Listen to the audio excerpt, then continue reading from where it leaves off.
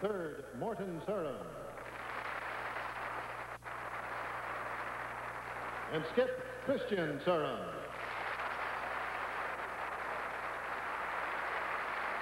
Ladies and gentlemen, our two competing teams on Sheet B.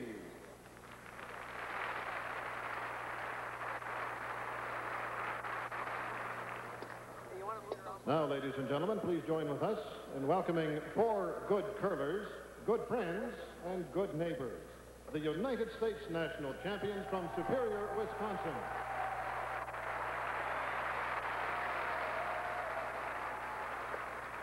Represented by lead Bob Christman. Second, Tom Locken. Third, Bill Strum. And skip, Bob Nichols.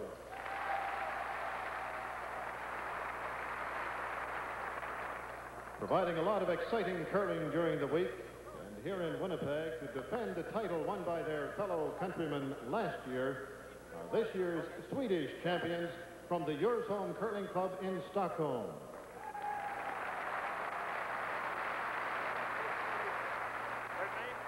Here is lead Boa Karlman. Second, Fred Ritterstad.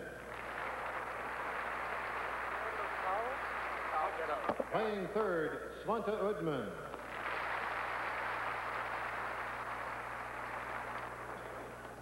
And the Swedish skip, Tom Schaeffer.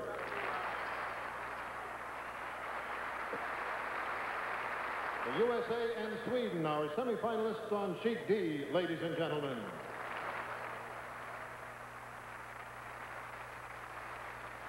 Thank you, everyone. The ice is keen. The rocks are ready. To all our teams, good luck and good curling. Canada versus Norway, Sweden against the United States. The Swedes beat the Americans 9-7 in round-robin play thanks to some superb shot making by Tommy Schaeffer. As I mentioned, Canada had little difficulty in its opening match, beating Norway 14-3. Canada is favored. Most of the experts agree. Sweden and the United States is a toss-up. To describe the semifinal action for you, let's now go upstairs to Don Chevrier and Don Duguay. Thank you, Don. Well, Doogie, Norway did lose 14-3 to Canada, but that was in the very first round. I don't think that's very indicative now because the Norwegians are a much better team. Well, they started off very slowly, Don, losing their first two games, but they've improved steadily throughout the week, and it is not going to be an easy task for Canada today. Well, they had to fight, Norway did, through a playoff to get fourth place here and make the Silver Broom playoff, their first ever, as Don Whitman has told you. And last night, Scotland had last rock for the first 5 ends and blanked them. And as so often happens, that policy can backfire, and it did. Well, they played very cautiously throughout. The big thing about Sanderson last night, Don, in the playoff, he did not have his draw weight. And it plagued him throughout the game. He had chances to maybe lie two in the first 5 ends, but he would go through the house. Norway would hit and roll out, and they'd end up blanking the end. Well, this is the 6th end of play, and here's the last rock, indicative of the weight problems that Jimmy Sanderson from Scotland was having.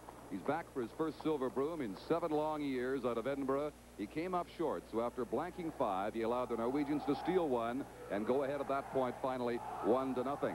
The Scots got a point back at the 7th end to make it 1-all. Now in the 8th end, they have 3 rocks remaining, and this was the undoing of Scotland right here. Norwegians play a very aggressive type of game, Don. They like to attack all the time, and there was a chance he could play the in-turn draw around the corner guard, but he felt by playing this raise, he could get it directly behind the 2 guards and maybe split both of them in. Good control of his weight here.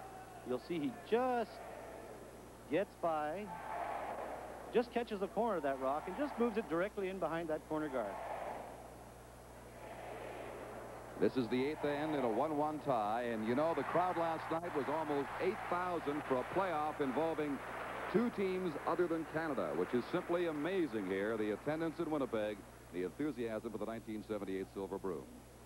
And Sanderson in this particular shot, Don, was really playing the takeout, but he threw it a little bit wide. He actually pushed it out there. He wasn't having a very good night. Willie Sanderson, Jimmy's brother, of course, pulled a muscle in the morning round. They played with 3. That didn't help their cause very much either. No, it certainly doesn't, because it's tough enough to win with 4, but with 3, it puts a lot of pressure on the front end of the team. Well, here is the break that Norway needed with the last rock coming up in the 8th end, lying one already.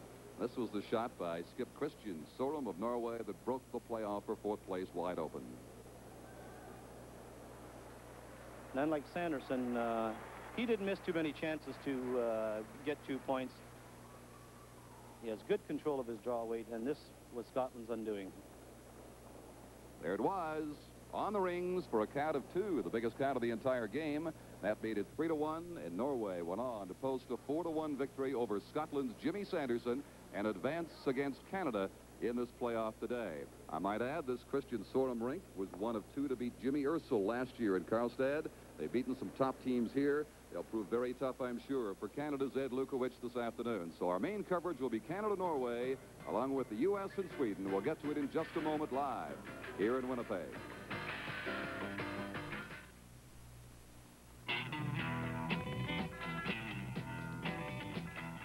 Up here where men are mining electricity, the new goal of an energy-short world. Toughness is a way of life. Here at the James Bay Hydroelectric Project, on a new frontier 2/3 of the way up James Bay. Here, where it can get so cold, the air in the skating rink has to be heated to keep the ice from cracking. 55. Here, where roads are built for heavy equipment and severely exercise the suspension and frames of light-duty service vehicles. Here, where toughness is the measure of a man and his equipment. This is where Chevrolet is proving again beyond doubt. Chevrolet trucks are built to stay tough. Make sure your truck is Chevrolet tough. Well, here we are for the semifinals live from the Winnipeg Arena, leading to a sudden death showdown for the Silver Broom tomorrow. Of course, we'll have that for you, too, live on CBC television. That game to be televised in Europe and the United States. Here's Dale Johnston, the second for Canada. The Norwegians are lying 1, straddling the 8-foot circle. He's playing the takeout. Wouldn't mind a roll across to the left behind the only corner guard out in front. But he'll hit it just about flush and stay right there at the 12-foot. So Canada lies 1. Don, there's something very ominous. I hate to mention it, that you've noticed about the yellow rocks on sheet B. That's right, Don. All week, the team shooting the yellow rocks, which is Canada in this particular game, have not won with shooting the yellow rocks.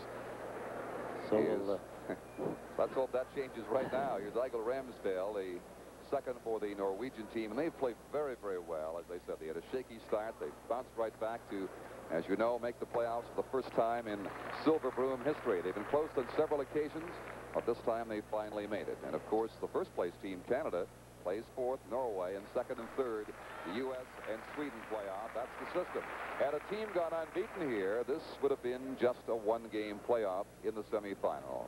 So Mike Chernoff now will settle into the hack. He shoots 3rd rocks, skips the Canadian team, the Brier champions from Medicine Hat, Alberta. Don, they're playing it very wide open, and they'll do that for maybe 2 or 3 ends. The ice looks very keen and running very straight. Norway has the last rock in this first end, so Chernoff's throwing big weight at this. He's got it.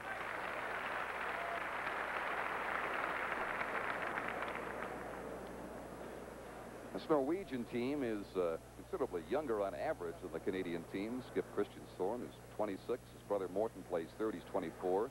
Ramsdale the second's 23. And the old man is Gunnar Milland, who's 30. Whereas Mike Chernoff is 41 years of age. By the way, he'll be the chairman of the organizing committee for the 1980 Brier in Calgary. Lives in Calgary, commutes to Medicine Hat to join this team throughout the winter. This is Morton Sorum now. He's playing the hit on that rock you see. He'll have a piece of it. He'll get a roll, but it'll be too much. He's out of play. But just the 1 remains. The Norwegians going out in front as we are in the first end of these 2 sudden death semifinal games. Canada finished 7-2, as did the United States, but because the Canadians beat the Americans, they got first place. U.S. 2nd, Sweden 3rd, and Norway won the playoff against Scotland to finish in 4th place. The Norwegians were 5-4 on the week.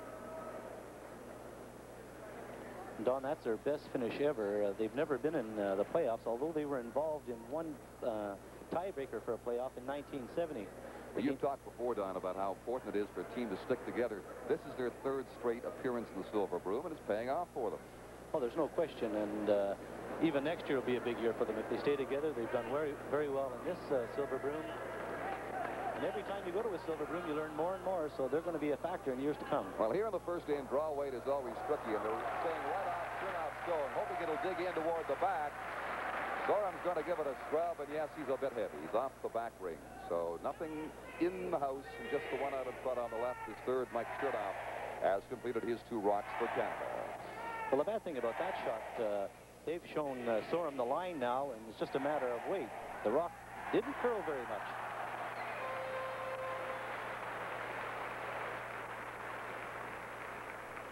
Norway has won the toss. They have last rock here in the first end.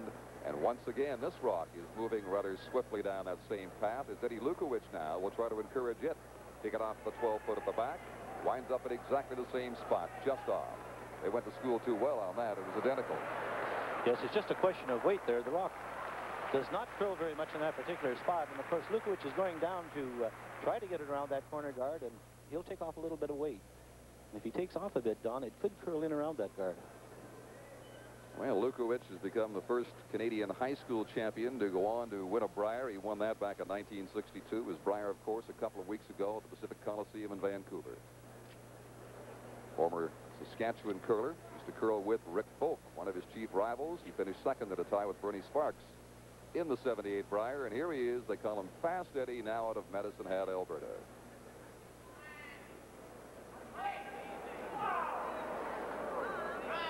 Well, he's eased up a little bit on the weight. This is getting some sweeping as it comes along. He's got a nice weight. They got to go on it, though.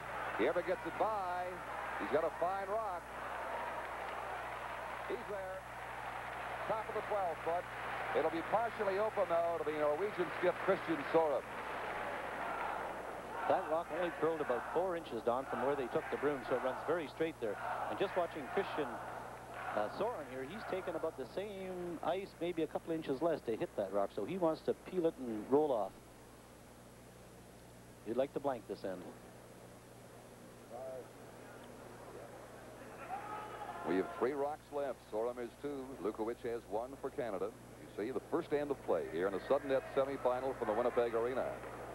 And with today's crowd, the attendance will go over the 80,000 mark for the week. Tickets, as a matter of fact, are being traded off, if available at all, on a local radio station here in Winnipeg. A number to call if you have spare tickets. They are that much in demand. There weren't many calls offering tickets today. I think Kristian's just going to catch a corner of this. That's all he had to do. He got rid of it. He's going to roll across the house. And that is off the back. Still in play, though, but off the rings. Although the way it finished up there, Mike Chernow decides, nope, he's going to leave it there. Now it's been pushed off by Morton Sorum. So just the one out in front with a rock each here in the first end. Lukowich would just like to add maybe about a foot more weight. Get him to brush it all the way down. It started to do a little bit of curling once it came abreast of that rock on the left-hand side there. And if he can get it just around there, he could catch a piece of that 8-foot. Not very much ice being given on that straight run down the left side as you see it. The ice, after a few ends, Don, will start swinging, but usually in the first 4 ends, it's freshly pebbled. It'll stay straight for the first 4 ends, and after it's curled a bit, it'll start moving a bit more. This is Eddie's last shot of the end. Norway has the final rock to come, and this one has got a fair amount of weight. They're just scrubbing it lightly to keep it clean. He may be a little strong. Let's see. It's got kind of a dead handle on that rock, Don. It's not turning. Now it's starting to curl, but I think he may be a bit heavy. Yes, he is. Put too much on it. He's come through. He added, because his first shot stopped at the top of the 12 with some pretty strenuous sweeping, he added a bit too much. So undoubtedly, the Norwegian skip will elect to blank this first end.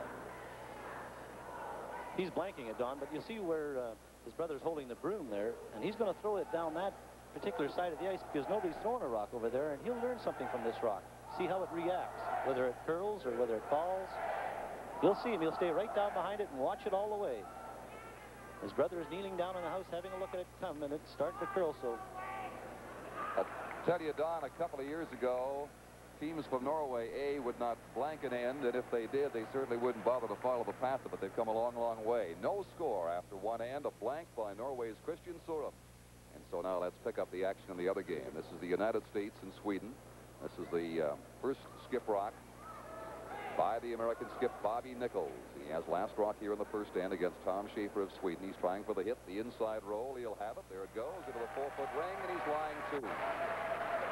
Third shot you saw at the top of the 8-foot ring, adjacent to the American second stove. Now there's a chance here for Schaeffer, if he should get the roll, to perhaps steal this end on, and he can tuck inside those 2 at the top of the 8-foot. Well, those 2 at the top of the 8-foot are staggered, so he couldn't play a straight back raise if Schaeffer gets the roll. And you're right, he is going to try to hit it a little bit on the inside. The broom is just about in the center of the rock, so this particular piece of ice right here runs very, very straight. Tommy Schaeffer's been here before. He was in the front end of the Shell Oscarius team that upset Harvey Mazinki in Regina 5 years ago in 1973. Now back as the skip of the Swedish champions in 78. His last rock, Nichols still has 1 to come in the first end. He kind of stumbled coming out of the hack and delivering that rock, Don, but he's got good line. I don't think he's going to get the inside roll. Not the way he wanted it. A little bit, and it stops there in the open. So that's a break for Bobby Nichols, who conceivably, with a hit and stick, can pick up 2 in the very first end. And you know, you don't, in this kind of competition, you very seldom get a chance to score 2 or more, and it's particularly in the first end. So this is a big shot for Bobby Nichols. Don, you know, in the game they played the 5th round, Sweden beat the United States. It was fairly tight, 9-7. The Americans losing to Sweden and to Canada. Sweden losing 3 games to Canada, Scotland, and Italy, which was the surprise, certainly, of Silver Broom Week. The Italians coming through with a win. Bobby Nichols, of course, has taken over the rink of Bud Somerville, who had open heart surgery recently. Out of Superior, Wisconsin, they're waiting for this one. The line looks pretty good. If he can get a piece enough to stay, let's see. It's going to be a little tough for him. He's quiet enough. He's there. He's there. He gets 2. And the Americans get a good jump on Sweden. And you see the fans from North Dakota, Minnesota, many of which are up here applauding that shot by Bobby Nichols. So there it is after 1 end. We'll be back with more from Winnipeg in just a moment. See what's new today. Chevrolet introduces a new kind of space vehicle, the new size Malibu wagon. It has a new and very convenient 2-way hatch gate and an amazing amount of interior space. And you can load the new size Malibu wagon with the tailgate down or with it up. And when you finish loading, there's still ample room for family and friends. Chevy's new size Malibu wagon, it's the kind of friend a modern family can use. Last night, I went out with a car. I usually prefer unassuming cars or conservative cars. But Monte Carlo changed me. With the way it looked, the way it felt, the way it handled. And what we like about Monte Carlo now is the way it fits the both of us. 1978 Monte Carlo. Because you are what you drive. The brush versus the broom. The controversy rages on. 9 brooms, 7 brushes in action in the semifinal. Ray Turnbull, a curler, an umpire, and an instructor. Which is best? John, nice question. That's been a topic of conversation all week, as you know. I'm afraid I'm still from the old school. I honestly feel in my heart that the broom is certainly as effective or more effective on the faster shots, the takeouts, and I think as effective on the draws as well. They get on the stone quicker, and they can go faster. When a brusher starts to go very quickly, he loses control of his body. However, I will admit that on the draws, the brush never does leave the ice. But I'm afraid I'm from that old school, and I also miss the rhythm and the beat. And this is the thing that made the game grow, Witty. You know, the kids like to hammer that. That's right. It's like almost like watching paint dry out here. Ray, one final question about that brush. The International Curling Body made a ruling regarding the brushing. Yes, they did, Don. They, as you know, the old rule, or the rule before last Sunday, was that you had to go across the face of the stone. Now they've changed it and said that you could sweep or brush any way you wish, as long as you do not leave any droppings in front of the stone. I don't know, Don. It's a dangerous rule. The umpire, as you know, doesn't have a lot of authority until called upon. So how can he police that, you know? We hope you don't have to be called upon this afternoon or tomorrow afternoon either. Okay, here's a man who favors the broom. What do you think, Don Duguid? Well, I'd have to agree with Ray Turnbull. The brush never leaves the ice on draw shots, and that's correct. I think the corn broom really adds to the game of curling. You get the rhythm and the pounding of the brooms. It's much more dramatic than a brush. I'll get back to that in a moment, Don. Right now, we're watching the Norwegians get a good piece of that Canadian stone and a roll. There's Chernow trying to get that one off. It's going to hang on to the 12-foot for a bite way over on the left-hand side. There it is, just on the rings, as they have half this end completed now. The third rock's coming up. I do know, though, that overall you favor the push broom over the corn broom, I think, generally in curling. Do you not? Well, Ray made a statement about on a takeout, the body, when using the brush, is out of position. But really, on a takeout, if the rock is going fast, a brush or a corn broom is not very effective, because if it's going fast, nothing can hold it up. So I think overall the brush is a little bit better than the corn broom. But it detracts from the game of curling. The fastest sweeper we've ever seen, of course, is Ronnie Schindel, who went right through the other end of the ice into the scoreboard trying to catch a heavy takeout in the last round of the Brier. But not all have the speed and the balance and the agility that he has to follow a takeout down the ice. Right now, let's see Mike Chernow playing this very tough shot on outside ice. They haven't been here in this game. It's just the second end. But Canada is concerned about this potential 2 count for Norway if this rock stays around. Well, it's a difficult area to hit in. You'll see the rock should fall, but I think he's going to pull on that front one. Didn't fall enough for him to get it. He's opened it up anyway, but now trading shots all the way through. Norway is set up for a potential 2 here in the second end. They blanked the first to retain last rock advantage into end 2. No score in this one. And the other, as you saw, the United States' Bobby Nichols made a soft tap and stay to get 2 and lead Sweden 2-0 as they're also in the second end. We'll bring you coverage of both games today. The difficulty here for Canada, Don, is that Norway gets this rock in around the corner guard perfect. What do? Do you gamble and try to follow him down, or do you hit that one that's in the open on the 12-foot? Well, that's a decision they'll have to make when they see where this one finishes up. Third, Morton Sorum, and he's a little tough for weight. They're going to have to work on this one hard. It's coming over near that guard out in front, and this could benefit the Canadians in terms of a steal. That's the kind of rock they like, near the center line. If it bumps this and comes over, well, it did a little bit. That's a potentially very useful guard for the Canadians. However, first things first, I think Mike Chernow wants to take care of that little biter and worry about getting a rock in behind later on. Well, there's no question that he would like to hit and stick with this rock and force Norway over on that side of the sheet and make them take out, and then they would go around the 2 guards. But if he rolls out here, Norway will go around those 2 guards in front. Mike Chernow, 41 years of age. He's a geologist. He was in the Brier, of course, in 1964. On the winning Brier team out of Alberta.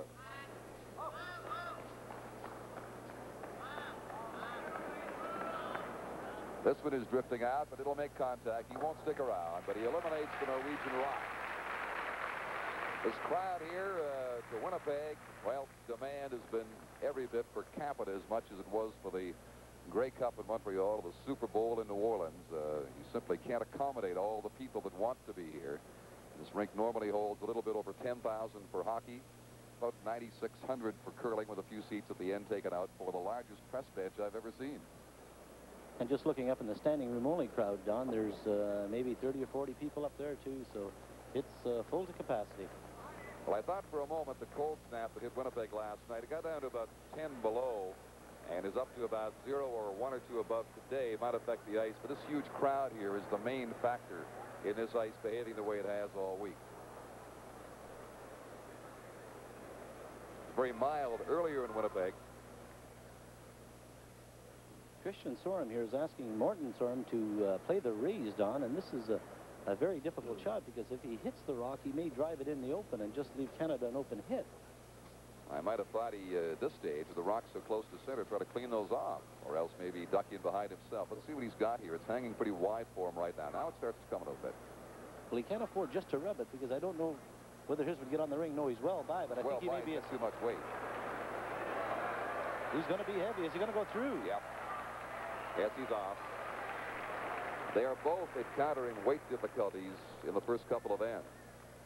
Well, in Morton's defense, you know, they're playing 2 shots, really. He's asking him to play a raise, so he's throwing just a fraction more weight than he would for a draw. Yes. Unfortunately for him, the rock didn't curl and make contact with that one, and that's why he slipped through the house. Well, there's Fast Eddie shuffling on down the ice for his first rock. Remember, he does not have last rock here, but because they have the two near the center line, he could find his draw weight and get the right line on this.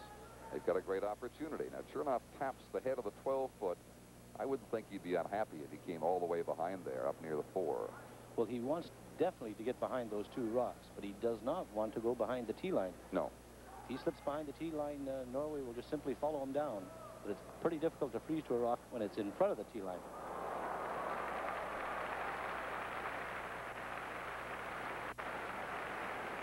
Just a question of weight. Now he calls them on. It's starting to come way over. I think that rock picked up something, Don. Look at it curl.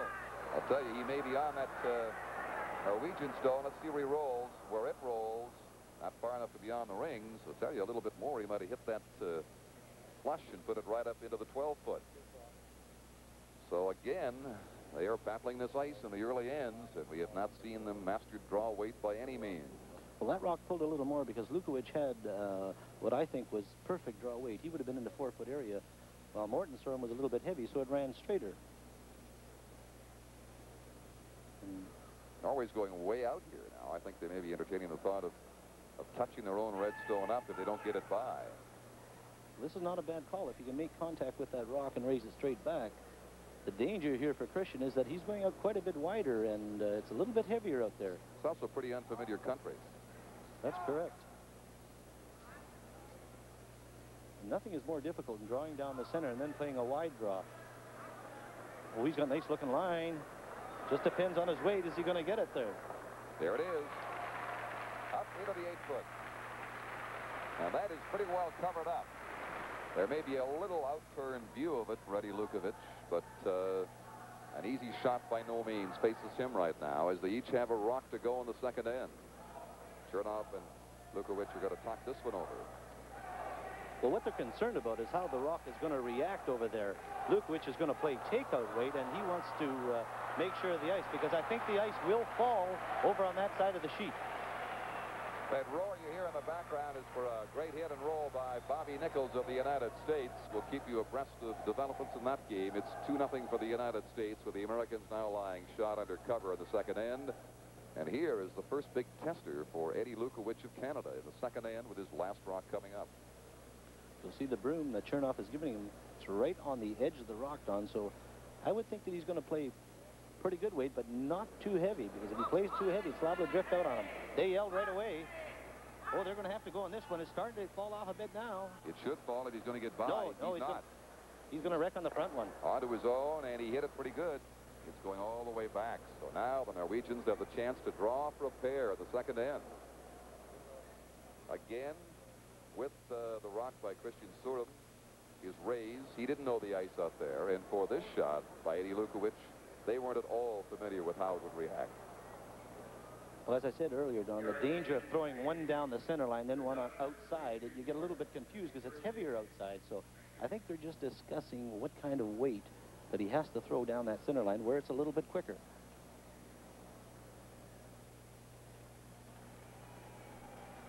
This Norwegian team has curled very, very well. As we said later in the week, the back end, the two Sorum brothers were hitting 94, 95% in a couple of games, and that's pretty impressive curling. Well, you know, if you're going to win the World Championship, you have to get up the odd game up in the 90s. And if you can curl consistently 90, you're going to win the silver broom. Here's Sorum's attempted draw for a pair. He's throwing pretty big weight. He's playing the in turn. We're coming off center, so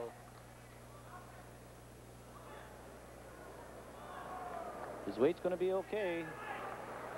It's 2 for Norway, Don. He'll bump his own up and take a pair. Norway made the first blank end pay off, and they jump into a 2-0 lead over Canada after 2 ends. Let's check in now with Don Whitman. Well, Don, a man who would much sooner be out there playing than watching, I know, is Jimmy Sanderson, the skip of the Scottish rink. You lost 4-1 in that playoff last night. Your emotions reached a peak yesterday when France scored a victory over Norway, and you won. You had a shot at the playoff, and then they went downhill last night. Yep, we thought we got the We thought when getting the lucky break to get into the playoff that would set our game back together again. It didn't work out that way at all. You opted in your final 2 games to go with only 3 men. Your brother Willie suffered a muscle injury. Was there any reason you opted to go with just 3? Basically, it was simply because the 4 of us have played together for about 8 years now, and we felt to bring in a man, number 1, it could upset our balance a wee bit. Number 2, it's a hell of a pressure to put on a chap coming into a competition like this at the end of the week. You know, I wouldn't like to come in at that stage.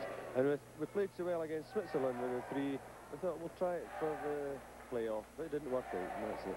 Jimmy, when you lost your first 2 games on opening day, a lot of people were ready to write you off, but you Scots are fighters, aren't you? Oh, never write off a Scotsman, never write off a Scotsman. No, we realised the first day was going to be tough with all the ceremonies, etc., etc.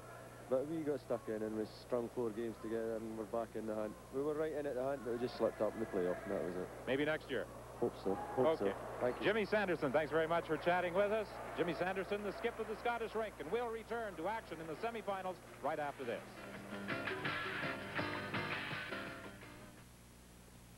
Bill and I love our apartment, but all we really want is a house.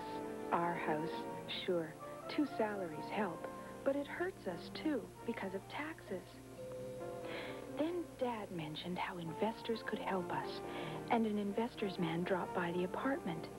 He created a sound financial plan to help us get our house a lot sooner. He told us it's based on something called the 4 cornerstones: everyday money, guaranteed long-term money, growth money as a hedge against inflation, and family protection money through life insurance. The plan was simple, a plan that allowed us to pay ourselves first. We knew we'd made the right move for the house we wanted, for the tax savings we wanted.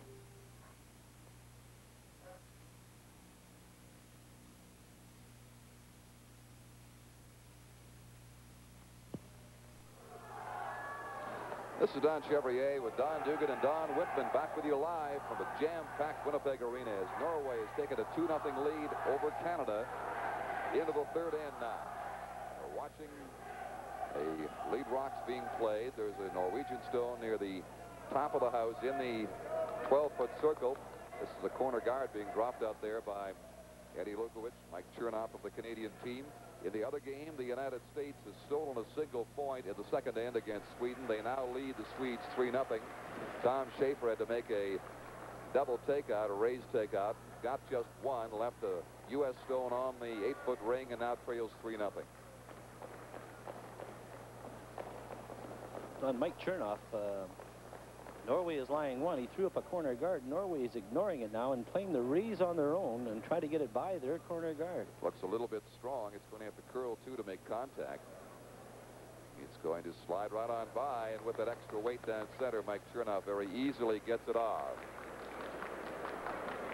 And Norway definitely had to make that shot to put a little bit of pressure on Canada. Now, Mike Chernoff will just remove that rock and hopefully roll either right or left behind one of those guards. Chernoff trying to set up the mechanics for at least 2 to get back into this game as he trails Norway 2-0. Well, he has the mechanics already set up with 2 corner guards up. Here's Dale Johnson, the 2nd. Dale has to hang around with this hit. He cannot afford to roll out. Either roll right or left. I think he's going to hit right on the nose. And I think it's on the rings, Don, although it's not easy to determine from this angle. Nonetheless, it's going to be a takeout attempt coming up by Norway.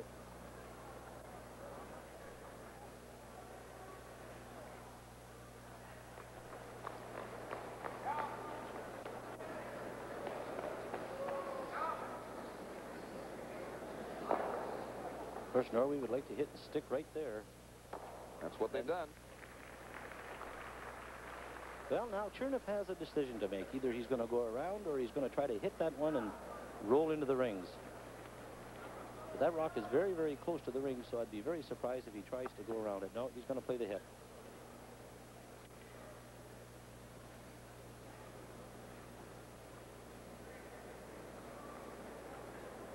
2-0 for Norway in the 3rd end. 3-0 for the USA over Sweden in the 3rd end of the other semifinal game.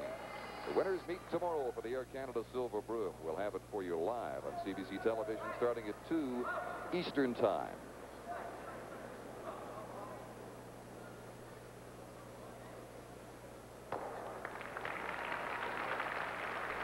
So Canada has left that one on the center line, and a little surprised right now that the Norwegians are making a play on it. That could be a useful rock for them. Well, Don, why they're making a play on it, that rock is very, very close to the center line. Not only that, Canada has another one on the left-hand side of it. So if they left it there and tried to draw around and were maybe heavy or light on the draw, Canada would simply come down and bump that one up into the house and have 2 guards. So that's the reason he's removing it. He'd like to stick there. That center line shows you how the rock is curling. He's going to have it a little bit inside. He'll roll away, and now we have 2 guards on the left and 1 on the right. Nothing in the ring. And there's no question that Lukowich is going to ask Chernoff to go around those corner guards. They potentially, Don, have a possibility of scoring 2 points with those 2 corner guards up. Of course, once again, the danger is going behind the tee line. He'd like to just maybe get it half in the 12-foot behind those guards. Canada has not won a World Curling Championship 1972 in Garmisch-Partenkirchen, Germany.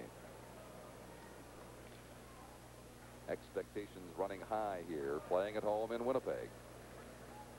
This team, skipped by Chernoff, last rocks thrown by Lukowich, could come through. They have indicated they may be the superior team of all 10 throughout the week, but it's a brand new season when these playoffs are underway today.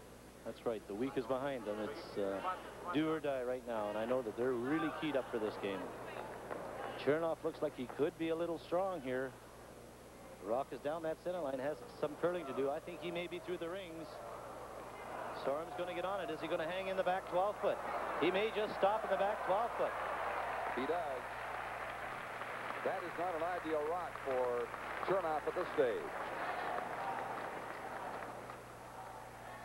They're discussing the weight, and I feel they're still battling the weight here, although it's the third end on. Well, they can't seem to get the rock in the right place. They're either 3 feet heavy or 2 feet short, so you're right, Don. They're struggling with their weight. Here's an interesting call by the Norway skip. He's asking him to take this rock out. You know, if he was really to be aggressive here, he could play exactly the same rock as the Canadians, only try to drop it a little bit shorter and in around those guards. That's what I thought he might do, but you're right. He's playing the hit on it. Got to get it by that guard of the front. He does, just by. Good-looking shot. And he will stay. Back of the 12-foot, Norway line 1. That was the third Morten Sorum. The Canadian third, Mike Chernoff, going back for his last rock here in N3. They're going to completely ignore that shot of the Norway team and just draw around again. They feel that Chernoff, well, he was maybe about 9 feet heavy.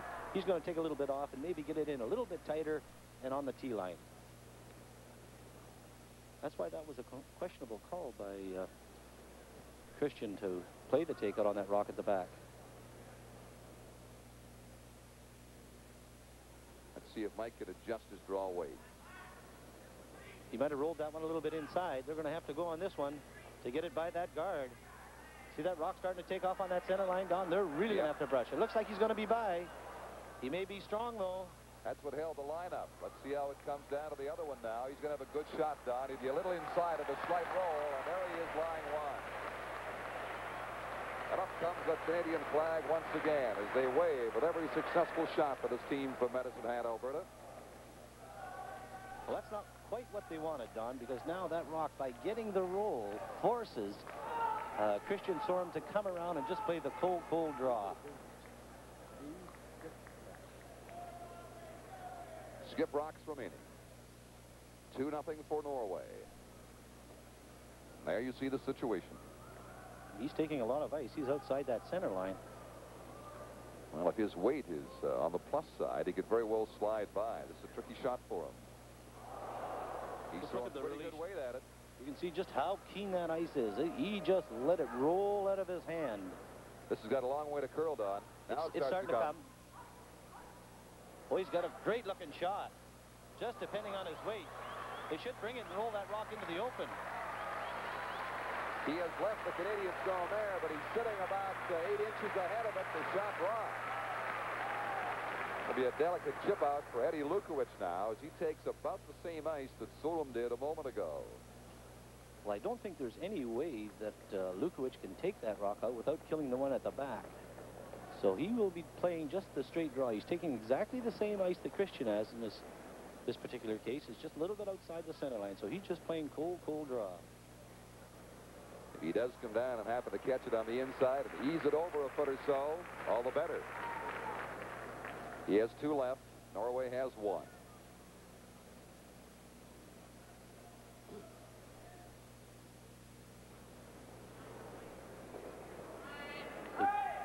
They start brushing it right away.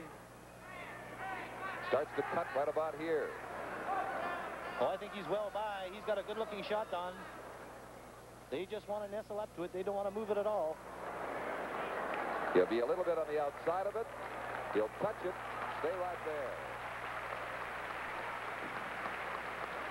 While he's left an easier shot somewhat for Kristian Sorum now, it is in the open near the center line, and Norway's second shot is almost totally frozen to Canada's third. Well, Don, it appeared they jumped on that rock right away to start brushing it because it looked like maybe Eddie was going to be a little bit short.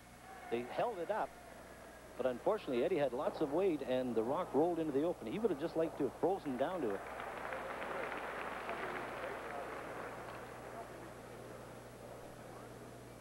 Of course, Kristian here would like to hit this rock and maybe roll a little bit to the right-hand side and force Lukowich to make just a cold draw rather than give him 2 or 3 rocks at the back of the house to draw to. He's going to hit it, but he may roll out. No, he's got a fine shot. There he goes, rolling it over to the right, so he's lying 2, and the best that Canada can do is pick up 1 here. So the Norwegians have very successfully played through this third end. And as predicted, they are providing extremely tough opposition for this Canadian team here in the sudden death semifinal. They're playing very well and reading the ice very well, so Canada's going to have to come up with a big game to beat them. Remember in the World Junior Championship we saw a couple of weeks ago in Grindelwald, Switzerland, how Paul Gausel, who eventually went on to win the title, had a real scare against the Norwegian team, skipped by Schurlow in the semifinal, won at 4-3 when the young Norwegian missed the only shot he missed all day, his last rock of the 10th end when he rolled out. That's right. This goes to prove one thing. You can only afford to miss one and cost him a championship. It's the wrong one. Oh, Lukowich is playing the double here. He gets the roll over and sits on top and stays for 1. Lukowich was a little bit fortunate there, Don, because if he hits that rock a little thinner, he spins out and leaves the Norwegians 1. Well, he gets a point. Trails Norway by 2-1 after 3 ends. Norwegians, of course, getting last rock coming up on the 4th. Here's the American-Swedish game now. It is 3-0. They each have a rock left after this one, and there's a guard put on the Swedish rock. They're lying shot, and I think that is also second shot. They're lying 1-2. The United States has third shot, possibly 4th over on the left as Bobby Nichols, the skip, looks at it now. Well, Bobby Nichols has taken a close look at these rocks to see who is shot, because if Sweden is shot, they're lying 3. And it's not between 2 rocks, it's between two American rocks, Don, and 1 Swedish rock. So it's questionable who is shot on that left-hand side. Well, that's a view of it, the best we can show you right now. And what do you think, Don? It looks to me like the one or the 2 yellow ones are ahead of that Swedish rock that's in the 8-foot there. Nichols now talking with third Bill Strum about trying to kill both of these, maybe. But where does he send the first rock? That's his problem. We would like to welcome viewers in Minnesota and Wisconsin, who I understand are picking up our CBC telecast today on cable television. Bobby Nichols' rink, of course, from Superior, Wisconsin, went through the United States Championships undefeated. And here finished at 7-2, battling to get past Sweden to the final. What they're looking at, Don, is the possibility of coming down and making contact with that rock, driving it over here and taking this one, and then a shooter spinning over here in this direction, and maybe making a triple kill or rolling over into that area. I think what he's concerned about, Don, is if the top rock rolls over against one of his own and either takes it out or freezes right there, that could be a problem. Well, the difficulty is if he hits that front one on the top there, right on the nose, there could be a chance that Sweden would have a free drop or two because he wouldn't make the double. So we're down to these final two rocks in end number 3. And there's another portion of this large and exuberant crowd here in the Winnipeg Arena. Bobby Nichols goes back for his last shot. Last rock belongs to Sweden as they trail 3-0. It's a big shot for Bobby.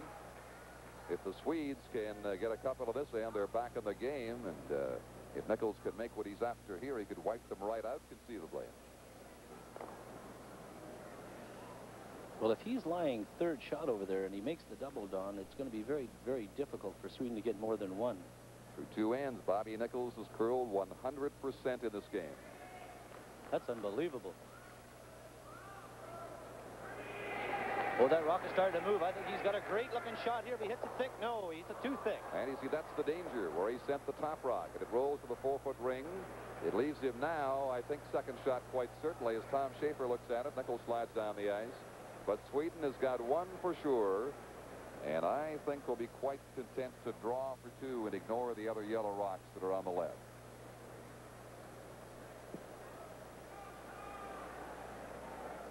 Well, when you get down this far in the World Championship, they may call for a measure on all 4 of those rocks now. Now there's one more added, so Schaeffer's big job here, of course, is to concentrate on the draw and make sure that he gets 2 points and gets back in this game. We'll be rejoining our coverage of the Canada-Norway game shortly. Right now, Canada's lying 1. They trail 2-1 on the 4th end. This is the final rock of end 3, Sweden and the United States. And Tom Schaeffer, Don, has not played many draws. And right away, the third runs out to help him. Way out there. Now they back off. It's sliding pretty well as it reaches the area of center ice. They may have overswept this one. He hasn't got much room to play with back there. Bobby Nichols. No, it's going to stop. Sweep it, but it hangs in. He gets a pair for sure. And let's see if they examine the other rocks. Yes, they're going to call for the umpire, Ray Turnbull, to come out and measure. Oh, one of the Swedish players just kicked off one of those rocks.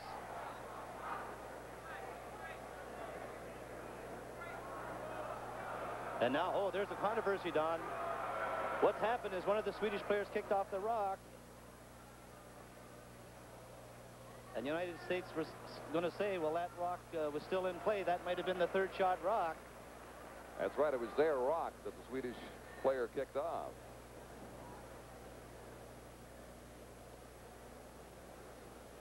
Sweden with 2, looking for more on a measurement here. Just skimmed the surface of the red Swedish stone. And the same on that one, so they push it away. The United States did have third shot. So that rock didn't matter, as Bill Strum has a word now with the Swedish player about that situation. And Tommy Schaeffer looks quite calm about the whole situation. He's got a pair. He's back in this game, trailing 3-2. We'll rejoin our coverage from Winnipeg right after this.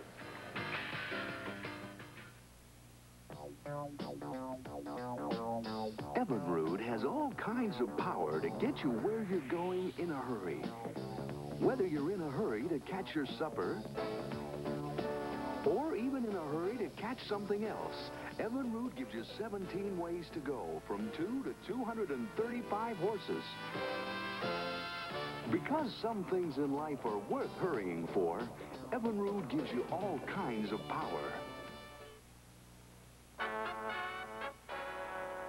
Chevrolet for 78 announces a lot more Chevette for a lot less money. New Chevette standard equipment includes a radio, reclining bucket seats, white-walled tires, console, sports steering wheel, 1.6-liter engine, 18 new standard features in all, and you still get a wide hatch, carpeting, front disc brakes, rack and pinion steering, and more. The 78 Chevy Chevette, a lot more Chevette for a lot less money. Fortunately, I suppose, no controversy developed because the Americans did win that measurement anyway. However, the Americans did not lodge any complaint about that rock being removed. So as a result, umpire Ray Turnbull did not have to intervene. But as things develop Only 2 for the Swedes in that third end anyway.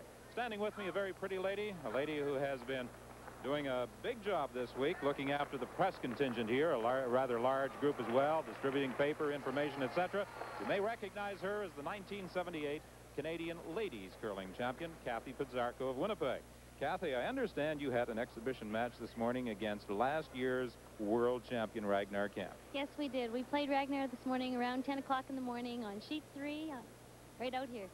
I imagine now you're looking forward to playing Ragnar in the CBC Curling Classic when there's some money on the line. Yeah, I hope we can play the same way. Kathy, by the way, will be one of the competing rinks in the CBC Curling Classic. That will be seen, of course, next winter and through next curling season on the CBC television network. Kathy is the 1978 Lassie champion. Congratulations on that title. Next year you'd like to repeat, because next year, for the first time, a ladies' world championship. Yes, I hope we can. Kathy, is that rink going to be able to stay together for another year? I understand somebody's going to be moving away. Yes, I will be moving away. So I hope my team stays together, and I hope that I can get a good competitive team and maybe, well, meet my own team. Okay, Kathy, we'll look forward to seeing you at the CBC Curling Classic. Kathy Pizzarko, the 1978 Canadian Ladies Champion, for activity in the semifinals of the 1978 World Championship. Back upstairs to Chevy and Doogie. All right, Don, and we might add that she indeed did defeat Ragnar Camp in that match this morning, and, well, when the money's in the line in Moncton, we'll see how that comes out in a few weeks' time. You'll be seeing it, of course, next season here in CBC.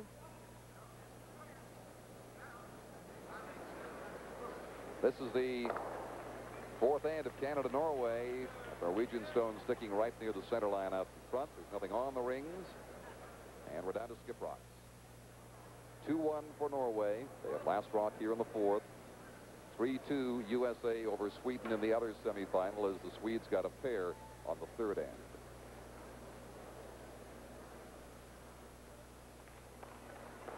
Where that rock is sitting is an ideal spot for Canada. The danger here for them is that rock is very, very close to the center line and belongs to Norway. So Lukowich, in this particular case, is taking enough ice to make sure that he gets around it. He can't afford to touch that rock, or he may move it into the rings.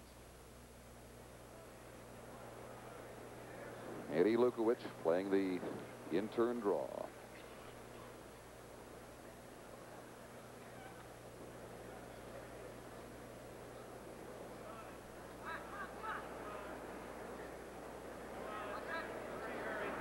Just a question of weight on this shot.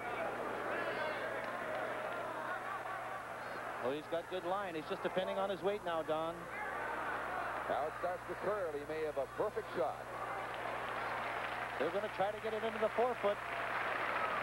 Well, it's not totally in behind. The rock stopped up in the 8-foot. That's how much the Norwegian skip Kristian Sorum can see.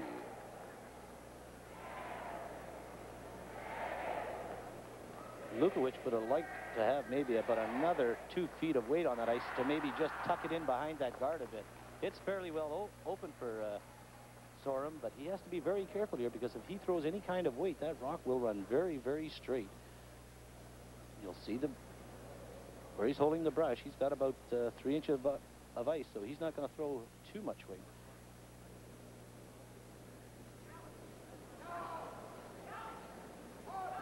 They jumped on it right away.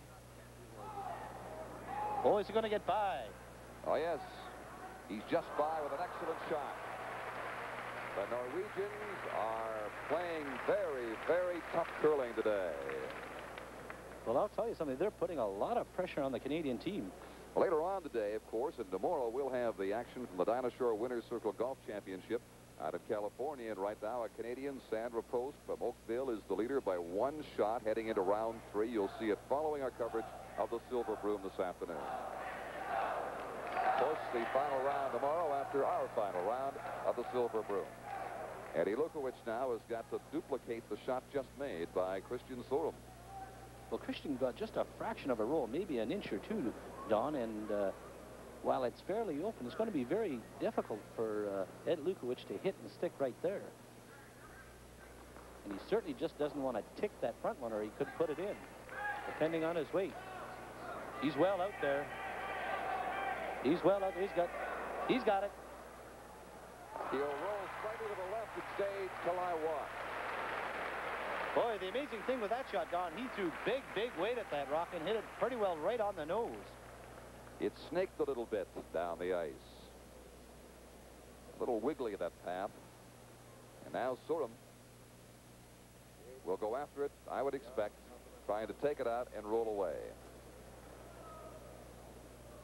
Norway leading 2-1. They can get no more than one here with last rock in his fourth end. I don't think Kristian will throw near the weight that Lukowich did. He's got a piece of that rock, Don. He may have more than he wants. No, he's successful in blanking it. The second blank end of the game for Norway. It paid off the first time. They came back with 2 in the second end after blanking the first. So it remains 2-1. Once again, down to Don. Well, one of the interested observers here is Wally Ursulik, who played with Heck Gervais when they won the forerunner to the Air Canada Silver Broom, the Scotch Cup, way back when. 61. Are you really as old as Don Duguid? No, not that old. Wally, you've instructed in Europe, and you made a very interesting observation while we were watching this game about the strategy employed by some of the European rinks. Well, the thing is that if you'll notice, people are watching on television, that the European rinks always look for a way of raising their stone into the house. In other words, a promotion rather than a come around, because, and bearing back to the business, I mean selling curling stones, but it's that they don't see the rocks drawing around guards. They look for the promotion all the time, and this is where you can beat them. And if the rock starts to pull, the ice starts to swing a little bit, they won't make those fine shots, straight raises. They've made some pretty good takeouts in this game, though. Boy, this Norwegian team's an excellent team, and Ray Turmo's done a great job with them, because they all throw good. They're, out of the 4 teams competing now, they are, I would say, the second best next to the Canadians, and then would be the Swedes or the United States because of their throwing ability. Do they place more emphasis on conditioning than we do, perhaps? I think so. I think they take the game a little more serious as far as condition goes, and a little more training. And I think this is where the Canadians have to upgrade their curling a little bit. Okay, Wally, thanks very much for chatting with us. Wally Ursulik, who was with Heck Gervais' championship team in 1961. We'll return to the 78 championship right after we pause for these messages.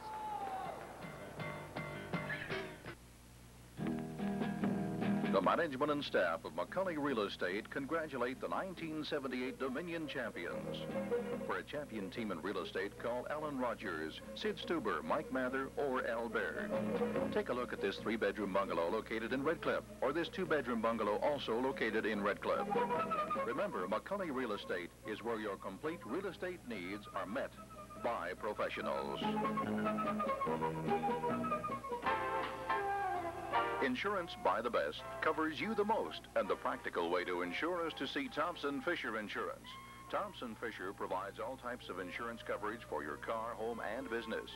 Call on David, Mel, or Janice for your insurance requirements. At Thompson Fisher, people make the difference. Their staff is fully qualified in every aspect of the insurance field. Protect what you have today for the future by insuring with Thompson Fisher Insurance, 459 2nd Street. The people who care. Minute Muffler is celebrating this fantastic spring weather with the spring sale. Now you can buy a muffler for most 6 and small V8 Ford Mercury, Chevy, Dodge, Plymouth, and Chrysler cars with single exhaust. Just $11.95 with free installation. Most 1965 to 75 models is listed only $14.95 with free installation. Plus, all mufflers, including performance mufflers not included in this sale, 20% off at Minute Muffler's spring sale. Open daily to 8 p.m. Sale ends April 15th. For all your car or truck tire needs, stop in to OK Tire at 770 17th Street Southwest, your BF Goodrich tire dealer in Medicine Hat. See Gord, Gary, or Lucky for wheel alignment and brake service. Superior Muffler, a division of OK Tire, is now open and carry a lifetime guarantee on all parts and labor. Master Charge and Chargex are available at your BF Goodrich dealer in Medicine Hat, OK Tire. The Air Canada Silver Broom banner has made its 11th journey to Winnipeg in 1978. This is the 11th Silver Broom, having started back at Pointe Claire, Quebec in 1968. Canada trailing Norway 2-1. The United States leading Sweden 3-2. And as teams, Canada through 4 ends curled 73%. The Norwegians 66%. There's the takeout shot, stopping at the 8-foot circle. So Norway is flying 1. The key, Don, has been the difference in the skips. Sorum, 89%, skipping Norway. And Lukowich, last shooter for Canada, has curled at 56%. Well, also, Don, you can reflect back on the third man. Mike Chernoff is curling 66%, while Morton Sorum is only curling 41. So one kind of offsets the other, and that's the reason the game is as close as it is. The top shooter is this man right here, Dale Johnson. He's curling at 91% now as they play the fifth end.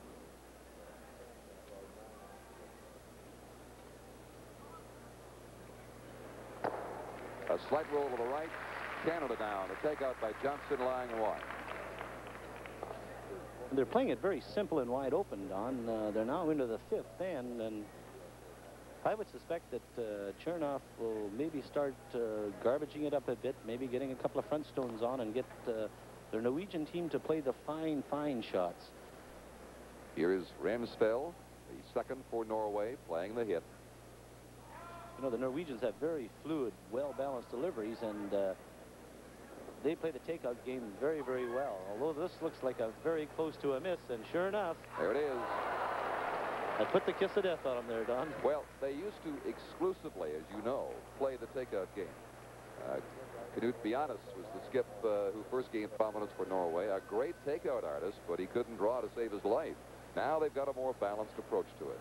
Well, that's right. They're more diversified now. They can play both the draw game and the takeout game. But you're right, up until maybe 3-4 years ago, they played nothing but takeouts. Their theory on that was that if they weren't in the rings, you can't count. So that was their philosophy. Now, this team, as we have stated, is back for its third consecutive Silver Broom appearance. And finally made the playoffs for the first time in history, Norway. Mike Chernoff now with Canada after that miss by Ramsfeld, lying one. Trailing 2-1.